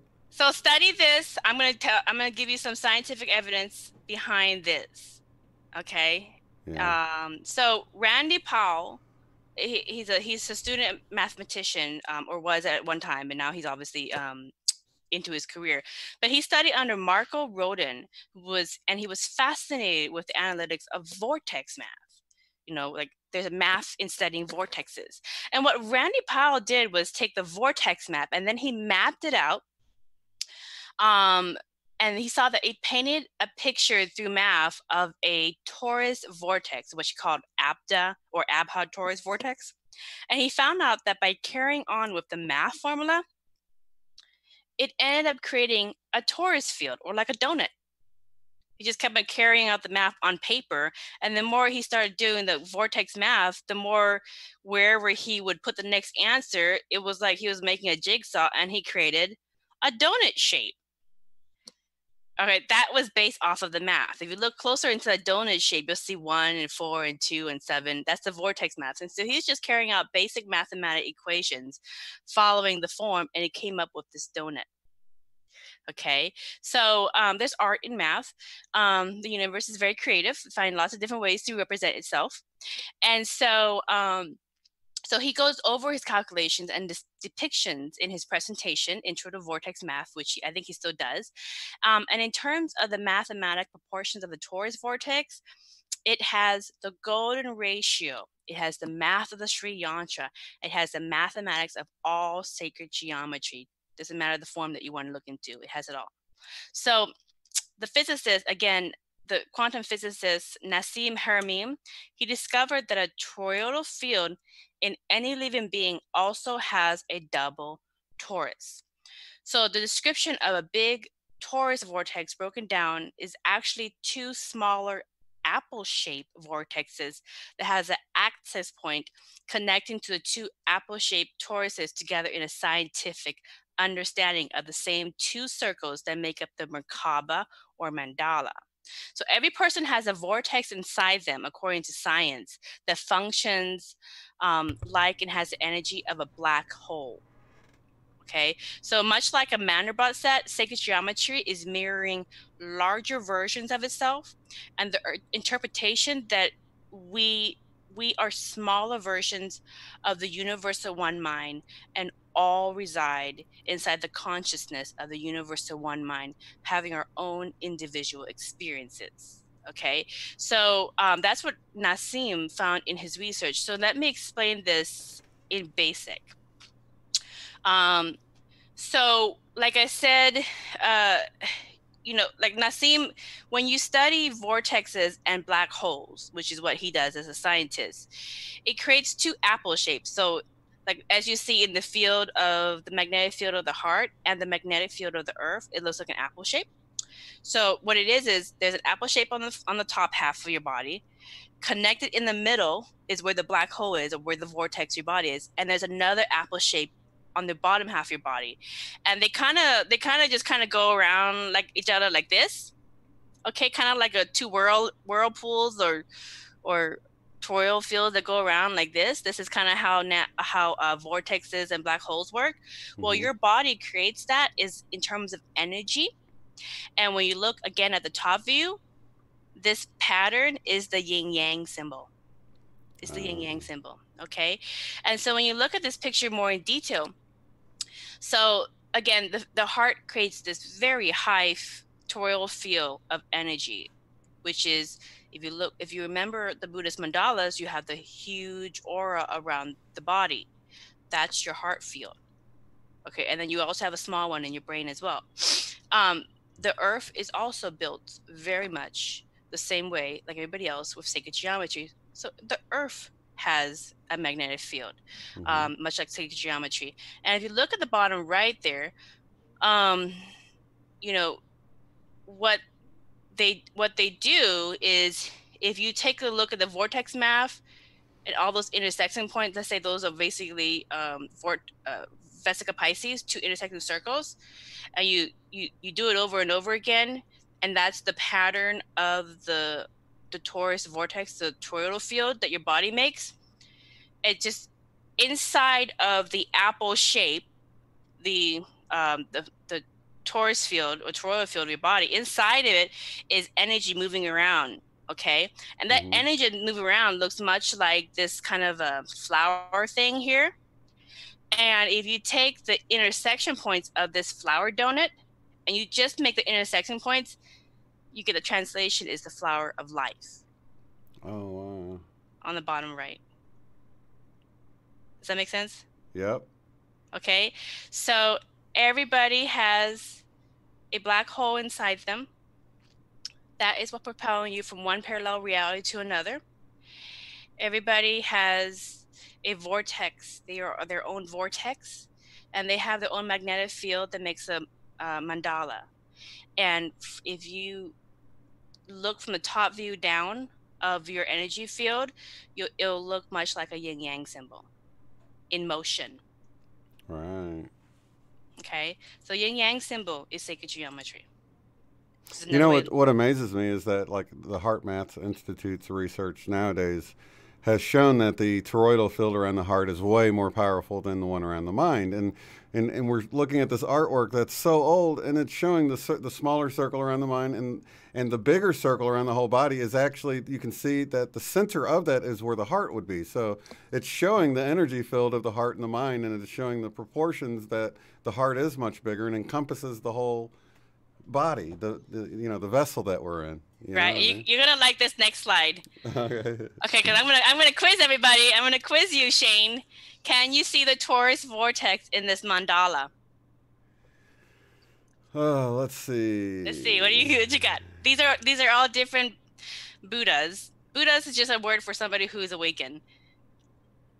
Well, it looks like the torus is sideways. Am I looking for one that's should be, because it looks like I'm looking down on a toroidal field on the top one, the bigger one, because it's almost like you're seeing it. Yeah, they're trying to make a complex structure in. It looks 3D art. though, for sure. Yeah, it looks 3D because of the waviness of those. Yeah, So as you see in all these different tinctures, you see everybody has Yeah. two circles in the toroidal field. So remember, your brain creates its own mandala, it creates its own field, and it Right. has two circles. In the study of black holes and vortexes, it actually moves in two apple-like patterns on one on top of each other, Mm-hmm. like two little apple-like, and then they just kind of swirl around. That's kind of how the function of a vortex field looks like. But that's why there's in this 2D representation in Buddhist mandalas, they always put two circle rings around the vortex. So you I have one see. around your head, and then you have an even larger one around your body. Mm-hmm. And the center is where the heart is. Yeah. The center of all mandalas are right where the heart is. It's right in front of us this whole time. Right. And they even have the energy. They have the energy waves that come out just to kind Yeah. of, just to kind of let you know it's It's energy and it's radiating out. Yeah. moving and it's radiating and it's moving in a pattern. So Mm-hmm. all of the classical teachers have the same mandala That's right so in front of cool. us. And we're getting closer to the end. Oh, this is going to be a controversial one. Uh-oh. The swastika. The swastika in indigenous cultures. Sorry. Now, wasn't this was something that was hijacked? Kind of like I got people that give me a hard time about the all-seeing eye. I'm like, dude, it was around a long time before the elite was. And here again, this was what Hitler did some research and kind of brought back this ancient symbol that was around way before him, right? Mm-hmm. The swastika, um, a lot of Asians in Asian temples, like Hindu temples and Jainist temples and um, Buddhist temples, really, really have a hard time with the West continuing to carry on the legacy of it being representation of Nazism. Because it does not mean that in Asia, they still use it for what it was actually revered to all through their history. So swastikas is very interesting because a swastika is it is two intersecting patterns that look like a cross, and they whirl and spin in a certain direction, and they actually represent the vortex, the torus vortex. Like the yin yang symbol is another version of the spinning of your vortexes of your Merkaba. Right. If you look down from the top and you just pick up just the wave of it, it looks like a swastika turning around.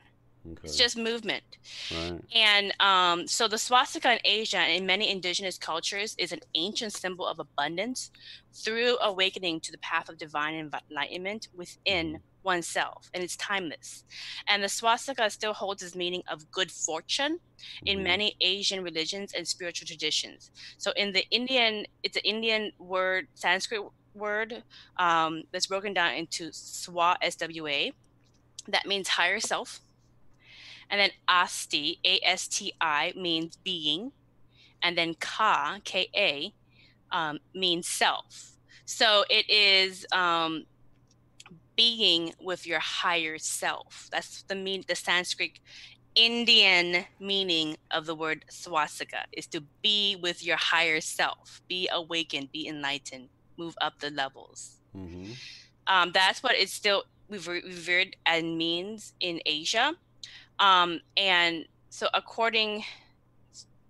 again, being the higher self. The other thing also about the swastika history is that it shows up in the Indus Valley architecture or archaeology artifacts, and is believed to date as far back as 13,000 years ago to the last ice age melt or the mega flood. And the swastika is a symbol of Hinduism from the ancient Indian Vedic texts that goes from 8,000 to 13,000 years ago is what they think it is, but they really don't know. It could be even older. And the Raj Veda in the 4-part Vedas is believed to date as far back as, again, 7,000 years ago or longer. And the Indian astrology in the Rig Veda suggests that the texts may go as far back as 26,000 years ago. And the exact age, so as 26,000 is based on the cycles. of the solar system. And they have that pretty darn precise in that text of how to count the precessions of the solar system. And the exact age of the swastika is still unknown, as much of the history of the Vedas is lost in oral tradition. So again, if you want to understand that, if you take the Veda Vyasa, which is about 3,100 years ago, into the 4-part Sanskrit Vedic text that we have today, the Aryans were from India, and they were a civilization of enlightened beings such as Brahma, Vishnu, Shiva, and Siddhartha Buddha, or Siddhartha Gautama, which is the first Buddha. And he was a prince who denounced his title to going to be a monk in Buddhism. He was the founder of Buddhism. He came from an Aryan Indian royal family. So, so the swastika is actually like originally a Hindu, but it's also used in Buddhist and Jainist traditions as well. So it's just another version of sacred geometry. It's another version of the yin yang symbol. It's just the swirl that your vortex makes in your Merkaba. So according to Binpin Shah, in his article, swastika was used for Neolithic, Bronze, and Iron Age cultures, and it's probably origins of astrology. What he found in studying it was the first known archaeology was the Messene swastika. And the earliest swastika, again, was found in Ukraine in a carved figurine that dates back to 12,000 years ago. And again, one of the earliest known swastikas was a Neolithic culture in Southern Europe. But then another interesting thing that happened as well is that there are many uses for the symbol in pottery, but it also shows up 2600 BCE in the Maji Ayo culture in China, and 2700 BCE in the Minoan civilization. The symbol again shows up in 5000 BCE in Mesopotamia, and then in the modern Navajo Native American ceremony decors, they also use the swastika, and they have been using it for as long as they can remember in their spiritual ceremonies as well. So it's interesting that even Native American Navajos and even the Mayan Indians use the swastika as decoration in some of their ceremonies as well, if you go farther back. So it shows that there is some link between these indigenous cultures in the Americas and these indigenous cultures in the other parts of the world, like Asia and, the Fertile Crescent. And they go way back. Do you know anything about the, because I'm noticing at the bottom image, the third one over, where it's got two different emblems. They're both going opposite directions, though. And then I'm noticing up on the temple right above that, it's going to the left, which appears to be the opposite of the way the Germans did it. So the reason I ask is because Alva's bringing up that the Germans had switched it to go the other direction. You can use... So in Buddhism, you can turn it one way, you can turn it the other way. It's just another, they both mean good fortune. It's just another way of seeing good fortune. So I'm not exactly sure what the exact terminology, but it's both positive symbols, and you can turn it either way. But once again, it's you can see it's naturally occurring there, because it looks like they used, is it cymatics to create the emblem? Wow. So yeah, if you look at the image, so another thing that's interesting about the swastika too is in 2007, archaeologists in Kazakhstan found using Google Earth that they discovered 260 geoglyphs. One of them was a swastika that dated back to 8,000 years ago. So it's before the Nazca lines in Peru. Wow. Okay, and so they're 250 meters wide, and NASA was able to find them. And so now they're looking at how old are these symbols in the earth. They're larger than the Nazca lines in Kazakhstan. So, and then of course the other thing also is for Native American tribes, I'll go through pictures in just a minute. For Native American tribes, the swastika, they don't call it the swastika, they call it whirling logs, like whirling logs. They call it whirling logs, and it's again, same meaning. It's abundance, prosperity, good luck. And it is a broken cross symbol, which to Native Americans represent the sun and the four directions and the four seasons. And according to Navajo stand paintings, the rotation cross is often depicted in the artwork as a marker of the energy of Yi, Y-E-I. So Yi spirits are deities in many Native American traditions, and we resemble highly evolved beings that come to teach them different lessons about life and how to live harmoniously. Okay, does this start sound familiar? You know, there's this like master teacher with all this information and knowledge is coming through a whirling log. There's some kind of like Merkaba coming down. I'm going to teach you about farming, and then get out of your life because you bug me. That's how I feel sometimes. You guys just started to bug me. So anyways, the Yi symbol, it is for Navajo tribeswomen, and historian Melissa Cody, she wrote a lot about this, and it's a special kind of deity. And again, it's revered as a talking god, someone who speaks directly to humans and how to live harmoniously and live amongst the earth in peace. So Yi deities often provide some simple rules of behavior to conserve and only to use the things that you need to survive. So don't pilgrimage the earth for greedy needs. So, you know, those are the messages of the Yi spirits. And they're also known as grandparent spirits like Rainbow Kokopelli, which is a deity that commands the rainbows and gives beauty to all those in harmony. So, you know, what the Yi symbol, which is a swastika or whirling log, is what they call it in Native American traditions. They go all the way back to, I don't know, we don't really know how old Native Americans really are, but archaeologists believe that the information that we know came from the mound builders. So the mound builders were estimated to be about 3,500 BCE in the Great Lakes area of Ohio. And the mound builders had, again, pyramidal type of structures. They had sacred geometry in their decorations, and so we don't know a lot about it, but the point is that this symbol is a very revered, precious symbol in Native American, Mayan, Asian spiritual traditions. It's not a Nazi symbol. And so in Asia, when they were going to have the Olympics in Japan, they were having a really hard time with Westerners going, you have to hide all of your swastika symbols all over your country. And they're like, how do we put a Band-Aid on all of our temples and all of our buildings and at our airports and everywhere? Because it's everywhere.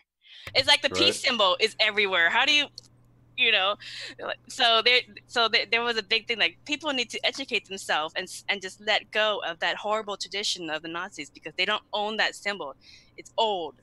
So so that's the history behind the swastika. So let's go over these pictures really quick. So there is Chief William Neptune of his tribe, and he adorns the symbol in ceremony. You have the Hindu symbol, the Hindu temple, and the Buddhist temple above there. This is the Indus Valley seals from, they estimate about 13,000 years ago that they found that had the swastika. You know, you have northern Iran, they found that from about 3,200 years ago, and that's a necklace that has swastikas that some royal had. And then on the far right, okay, the swastika symbol is actually created in nature in what they call Faraday waves. Okay, so what are Faraday waves, and why does nature create a swastika symbol naturally? So basically, Michael Faraday, he discovered that there are nonlinear standing waves that appear as liquids enclosed in a vibrational receptacle. So when the vibration frequency exceeds a critical value, the surface becomes unstable. Okay, and then when he found that fine-tuning the vibrational frequency and accelerating it does create diverse sets of symmetrical patterns. It starts creating these patterns in nature.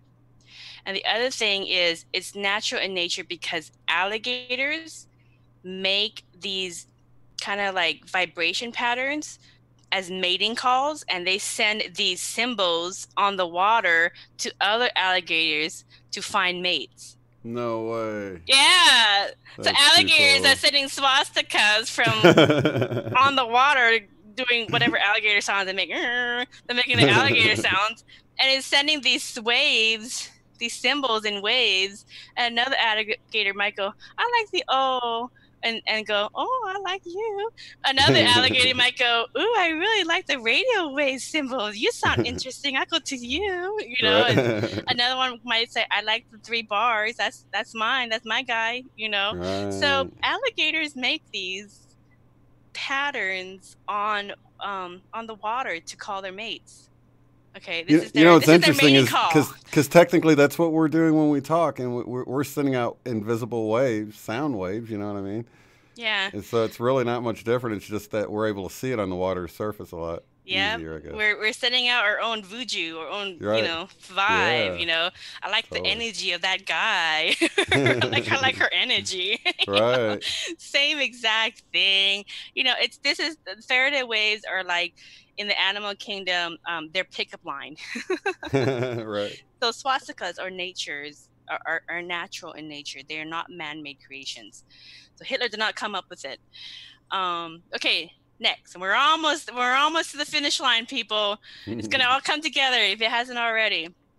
Meditation changes reality. So meditation and gamma. And I've talked about this before.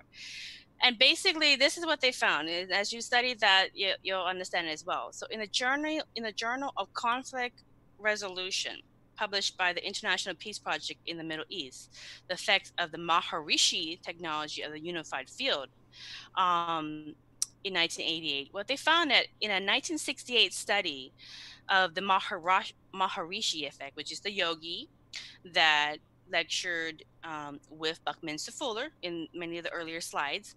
So what they found is that when people meditate, and they meditated at high frequency together on a certain outcome, what they found in over 60 studies doing this meditation over and over again, in different areas like DC and other places, what they found is that the crime rate stopped. Active wars stopped during that time frame. And what they found is that the mathematical formula that came from such experiments showed that 1% of any population all over the world is all that is needed to create the energy of positive, loving change in our holographic physical reality. So, after 60 studies, they decided to do it again. So John Hagelin, who talked about transcendental meditation, he did it again in DC. And because DC is very crime ridden, and in the summer months when it's really hot is when the crime rates go up. And so they did it with 4,000 participants. And at the end, and they did it with the University of Texas, Temple University, University of Maryland, all these federal agencies, all these participants that came through. So out of 4,000 participants meditating at the same time, focusing on, positivity and a positive outcome for the city, there was they predicted a 20% drop in crime, and what they actually achieved was a 25% drop in crime at the time. Okay. Wow. And what they found is that days when the numbers of meditators were the largest, the levels of conflict reduced by about 80% overall. And I actually tried this. There was a worldwide meditation, I think a couple weeks ago. And the fourth. For the COVID pandemic. The very next day, the numbers change. The numbers change of we've met the peak and we're coming down, and we're gonna get down, and it's gonna accelerate. The very next day, the numbers changed that night, but It wasn't reported until the very next day on the news after the worldwide meditation. So, you know, you can do this research over and over again. It always is the same thing. What's happening and what they found in meditation research is that 99% of the world's population is going to respond to 1% of the high frequency individuals. Okay. That 1% are the dreamers. They are the ones shaping reality. Everyone else, sorry, not to sound kind of mean, it's just sheeple. Sorry. But you know, you can get there too. But that's all it takes, 1%. So Earth only really needs 1% of humanity to get into the fifth dimension, and then everybody else at whatever level you're at is going to get pulled by the storm. So, Right. you know, there's going to It's be kind of like a people. big ship, and you have a small group, a rudder, so to speak, that's sort of guiding the whole thing. Yeah. Yeah, yeah. And, you know, and again, they're just focusing on just connecting to universal one mind and connecting to the universe, just kind of focusing on positive things. And so the other thing that they noticed too when they were studying, because they studied many, many thousands, over 60, 70, you know, hundreds of meditation research, they always find the same numbers, the same thing, is that many people get into like alpha, which is a certain level of frequency, and in alpha you can reset your own program, you can reset your DNA, you can start making goals, you can change, like I don't want to smoke or whatever, or I want to start working out. You can change your own programming in alpha in meditation. Some people got into the highest frequency, which they found out that there was another frequency in the brain, another brainwave, which they call gamma, and they found that out in the 80s. But what they found is very few normal people who do meditation get to gamma. But when they started to, there was a surge in the, about 20 years ago when I got into this research, when I was following a lot of Buddhist monks going into this research, offering themselves to get meditation and consciousness and mindfulness into the fold. What they found in all of these Buddhists and Christian and different monks of different religions, many of them were Buddhists, what they found in putting an EEG test or thing on their head and then having them do the meditation is that monks and nuns typically, for the most part, get into gamma. They get into gamma. And they stay into gamma for a very long time. So on the image on the right, you have different types of meditation practices, and in Vipassana, which is a type of meditation that you could do, many people get into alpha, and their brain wave is 7 to 11 hertz. But in gamma, on all of these different types of meditation, and there's so many different types of meditation, doesn't really matter.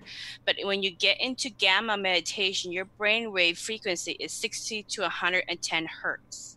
So whenever, like, let's take an example of the Schumann resonance.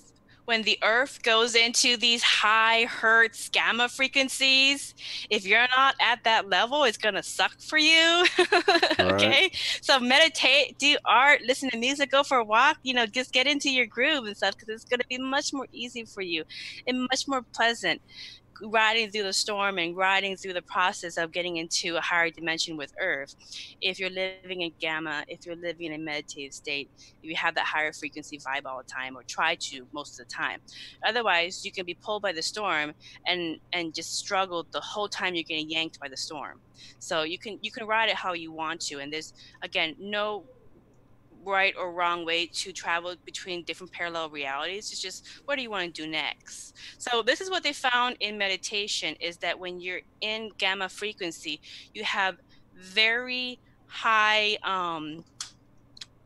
visualization.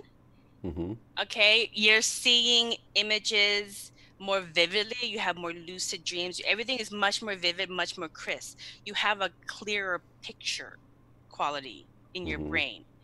And because we're all consciousness and we're all energy orbs, you are creating a more crisp, higher version reality. Mm. Okay, so it's really Yeah. important to get into gamma. So you want to change the world? Meditate, get into gamma, radiate at a higher frequency, work on your level of consciousness. That is going to change the world more than anything. And we even talked about it, I think, the last time you were on now, with the energies being so high, we can actually achieve these higher levels much easier without all of the years and years of meditating, because now it's like you're just going with the flow rather than trying to go against, whatever the planetary frequency is. Now that the Yeah. frequency of the planet's raising, we can just ride that, Yeah, right? just ride the wave. Just ride the Yeah. wave. Just ride the wave. Ride the Um, wave. yeah, we go to the next one. We're almost there, people. So there isn't very many tools that we have now to measure the energy level of people. Mm-hmm. Okay, so in the earlier slide, I showed the semantics where you can go and get your voice mandala, your mandala printed out. You can Mm-hmm. see your mandala, but that's just to see what it is. But you don't know what level that is. So not that it really matters too much, but the only thing that we have so far to date that I know of in 20 years of research is kinesiology, and Dr. David R. Hawkins, a very top mental health professional. He spent his whole life on mental health and understanding consciousness. And he used kinesiology to measure and create the map of consciousness. Okay. And very fascinating guy. And his map of consciousness was so spot on against the science of different things that it just continues to be the only thing that we have so far to measure the energy level of different teachers. So you want to know what your bishop radiates at? Measure their energy. Not so good, find another church. So you want to know what this doctor measures at? Do the kinesiology test. Not so integrous, get a second opinion. You want to know what this politician measures at before you vote? Less of two evils, find the one that's going to be at a higher frequency than the other. I mean, you can just use, and he did this his whole life, where he did thousands of calibrations on different things just to see. And the things that are really notable that he found, he was so good at doing this. um, it, so so many Buddhist monasteries would consult with Dr. Hawkins to measure the energy field of Toku children, such as the Karmapa, which is the predecessor of the Dalai Lama. He's retiring, and the Karmapa is the person who's stepping into his shoes to work with academia and continue the work of consciousness research in academia, so we can know more. So, but when he was alive, he measured the Karmapa's energy to be very, very high. And what what happens is monks would in Buddhism, they would do meditation and get into the gamma frequency, and they would try to geolocate um, the reincarnation of a former high frequency spiritual monk. Okay, so some notable Toku monks of the past was Yeshua, or in the West you would call Jesus. Mm-hmm. And it's different than the West, because the West doesn't quite understand energy of people and consciousness level. Everything's very surface level. But Mm-hmm. in Buddhism, they understand, because they have been looking at the Ensos and the teachers of different levels based on their energy and their Merkaba strength, and how large it is. They've been seeing through with the third eye, and through meditation. And they don't do any kind of democratic voting. Like you can try to be the next Dalai Lama and do all the politics you want to, but you're not going to get the vote. The person who's going to get appointed is the person that they measure that has the highest level of energy and consciousness, the highest vibrating individual that they can geolocate based on their meditation. And when Dr. Hawkins came about with the map of consciousness and his research, they used his method and had him measure to make sure that the people that they geolocated as their spiritual teachers was of good calibration. So that's an interesting thing about Dr. Hawkins' work. And calibrating people.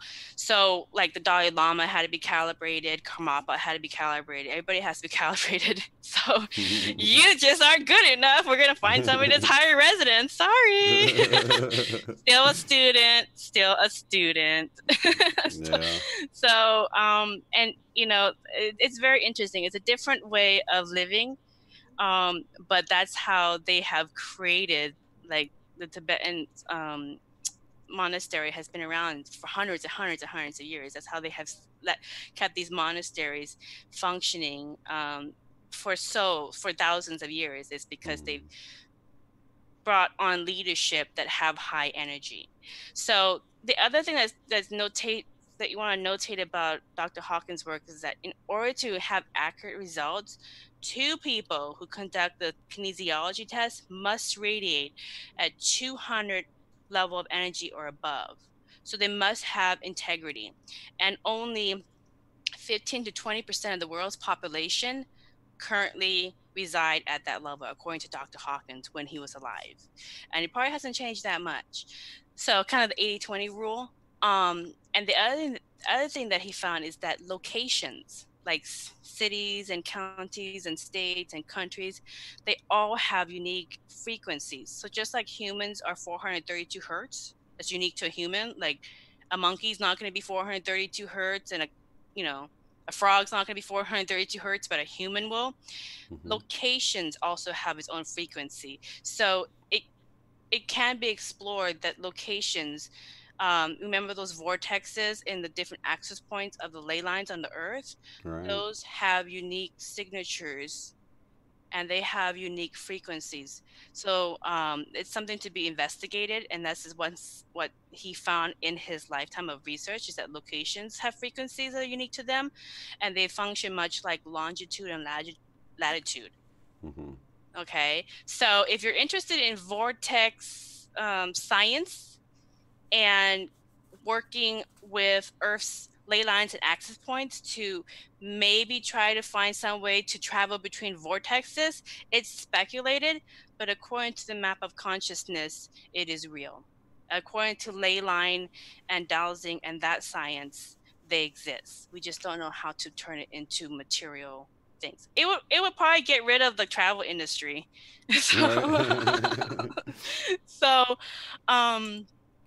Well, that's exactly how some of these higher level beings' ships work. They have, since every location and not only 3-dimensional space, but also time, all 4 dimensions have a frequency.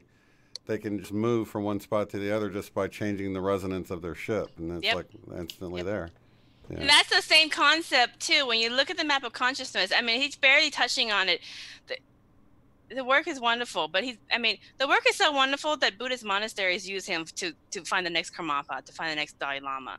That's a pretty big reference. Well, they actually say that they use technology to do this, but we actually have this ability with our Merkaba to do this. They just use technology to make it easier, but we all have this ability. We just don't know how to access it, I guess. Yeah. So when you raise your frequency or you lower your frequency based on your perspective on things and your inner work, you're changing your frequency. And when you change your frequency, that black hole inside you is popping you into a new reality. Okay. So once you understand it, it's going to be, you're like, oh yeah, that makes sense. So again, we're down to awakening and ascension. So what do you want to manifest next? It really comes down to this. There's really no right or wrong way to jump between realities. You may jump into a reality that sucks. You may jump into a reality that's pretty good. Whatever. It's all a journey. You're infinite. So, the definition of a Buddha is one who is awakened, somebody who realizes that they exist in a holographic reality and they're responding to the commands of his user. And again, ascension, like I've always said, is raising your energetic frequency by living the best version of you. And as a result, you positively affect yourself and those around you, and your inner bliss manifests a parallel reality that matches you. So, I have outcomes for how I want to experience certain events, and it may not be agreeable to other people. And that's fine. I don't really care. You experience your reality. I'll experience my reality. But because there's no right or wrong way to experience reality. It's just like there's no right or wrong way to get to work.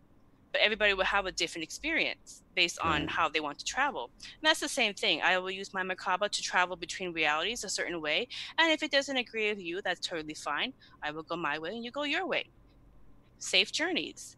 So each time you change your perspective on a subject of any kind, you're likely going to experience a slight variation in your reality, which is a sign of traveling between parallel realities and parallel people and parallel events. Okay? It's very important because right now we're going through COVID 2019 and there are parallel outcomes. And there are I have come across parallel people during this event. And Mm-hmm. and we are, I mean, Jane Goodall is a great example that everybody can relate to. So your outcome for how you experience this event is probably going to be different for how somebody else's outcome. So we don't have to all agree on things because we're going to have the experience we want to have based on our decisions. So I just like a smooth ride. Oh Um, yeah. I don't like a jumpy roller coaster, but some people like that. They like it, like they like to be tossed around and banged around and barely survive. Hear my wild story. Oh my goodness. You know, some people like that, and that's fine. That's fine. Yeah. I just, you know, that gives me vertigo. So, again, being a conscious creator requires inner work and an external reality are agreed to reflections of what's inside. So, all that inner work is so boring. The spiritual life is actually quite boring. But you know, paying your bills on time, going to work so you can, you know, maintain sustenance for yourself and your family, working on your inner self, you know, all these kind of things. You know, they seem really boring, but you living at a higher frequency and being part of that 1% is actually helping the world better than the world knows. And it's been Yeah. proven by science. So Absolutely. yeah, so here's my picture of one of the Buddhist monasteries in Laos, where I am originally from. This is the Ban Hatse Kon Wat Buddhist temple my mother helps fund the renovation of. And you'll probably see some after you see this presentation. If you watch the whole presentation, there's the dragons, they're mythical 5D. I do find it quite interesting that there's quite a bit of people who are saying that they see small little dragons around. Mm-hmm. I don't know, but the, if you see the lion holding the ball, Right. there's the lion at the gates, holding the flower of life ball. Right. So you know, we have a lot of the sacred geometry all around, and you know, again, I've known this through studying art history and Buddhism and mysticism through my childhood upbringing of Buddhism, but I've had to wait 20 years to gather all the scientific information to show that all these sacred symbols in all of these traditions are the same thing. And it comes down to you are energy. You are all traveling in your own Merkaba, and your level of consciousness and your level of energy is going to parallel and send you to a reality that matches you.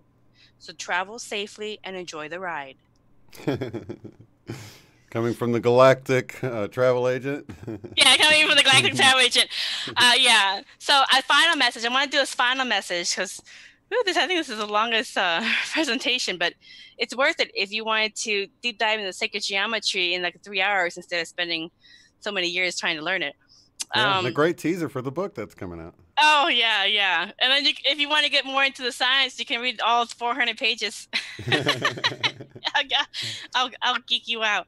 But the final message I always get, because I do QHT sessions, and I am doing it now with my beautiful Seahawks mask, is from all the oversouls that come through in each session. They always say the same thing, and I compose it into this message that I want to leave your viewers with, which is, you've always been enough.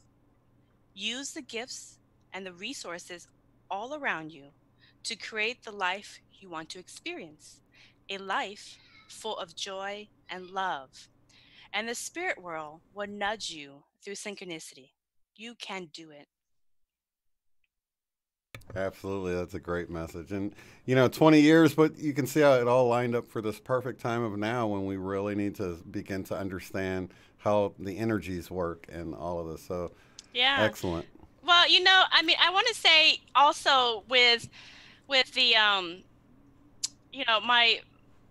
my husband's grandmother told me about her going through the polio epidemic in the early 1900s and going through the Spanish flu with her mother.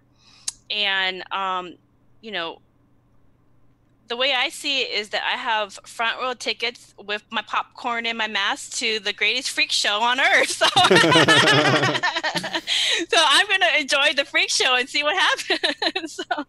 Absolutely. I've been telling people, snap some shots because this is like history in the making. You're watching, yeah. You're watching a pandemic during the age of the internet. Well, that's going to be interesting. Right. It's like we don't realize how cool it is that we're alive at this time. And it's easy to get focused on the negative stuff and to miss all the exciting things. People are waking up. This is a huge catalyst for people. So it's easy to focus on the negative, but if people are waking up, people finally have time to get on and watch a video and learn about some stuff. So it's working out to the good. Yeah. I heard something somebody said, and I really agreed with it. It's like Earth's they put us all in timeout, and everybody's been sent to their room to think about things. That's so true. You go stay in your room and you think about it. And it's so funny because a lot of the people in our community have been in their room. They haven't wanted to come out. Now they're like, oh, everybody's in their room. I think I'll come out and look around while everybody's home. Right? Right. So it's been funny. So we'll get through this. And the next time something impactful, like worldwide, I mean, we're going through it as a world. I mean, talk about unity consciousness. And I mean, this is pushing people in new ways that they've never done before. Right. It's challenging like people. It's challenging people. Yeah. I mean, you're being pulled by the storm. Mm-hmm. Yeah. So well, I wish if you can't come on, I'd love to have you back when the book gets released. Like even if it's within the 5 days, we can have a big, book release party or something, and that'll give the viewers an opportunity to go nab it up in the first 5 days or whatever. Or you can just let me know when it's out, and I can put a post out so people know that go grab it or that it's available now. Yeah, no rush, divine timing, that. Yeah, I will definitely send it to you guys during the 5-day promo so everybody can download it for free and read it. And I always, again, promote it on Facebook. And I'm really delighted to see which countries get the most downloads and are reading through it. So it'll be interesting to see how the world responds to a free book on exploring parallel realities using sacred geometry. Right. So yeah, when I released my book, what is it? What's my book? I wrote so many books. Yeah, so when I released my book, Buddhist Guide to Parallel Realities, using the Four Noble Truths and Eightfold Paths, I sent it out around the world, boosted it on Facebook, and it got downloaded by like 50,000 people. 50 to 70,000 people. So, it went around. I don't really care. If the information helps, it helps, and that's good. Right. So, and then I fall back into behind the curtain and carry on with my life. But of course, you're a QHHT practitioner, so anybody in the Seattle, Washington area can look you up and you'll wear a mask. Yeah. So yeah. No worries there. Yeah. I definitely would be happy to come back again. And, we could talk about whatever the universe wants us to talk about at that time. Perfect. Well, excellent. So I want to thank you guys for sticking around with us. I can't believe it. Most people have been here most of the time, and we're right. Oh, really? How many people are How many people were in there? We got 39 right now, but it's been fluctuating 40 to 50 to 60, something like that, I think. For sticking around for a 3-hour presentation of sacred geometry, I mean, that's commitment. That's commitment to self. It's a great group we got here. They get it, Yeah, you just committed to yourself like big time. I mean, you just saved yourself a lot of Sunday meetings. Yeah, definitely. So. Well, we do have Von's links below to go get her book, to go to her website, to schedule a QHHT. Sorry, I'm used to BQA. Yeah. And there was another link to get your books. And let's see, your website actually, the Merkaba Chakras website actually has links to everything else too. So if you don't have a way to write it down or you might forget about it, just go to merkabachakras.com and that will link you to her YouTube and everything else. Somebody else was asking about your YouTube link earlier, and it is in the description box below, so I didn't notice it until later. Well, we'll definitely have Vaughn back here in a month or two when you got your book coming out, and when we'll see how things are going here. A lot is happening right now. It's an exciting time, so thank you so much, Vaughn. You're welcome. Bye, everyone. Lots of love and light, you guys. We'll see you on the next one.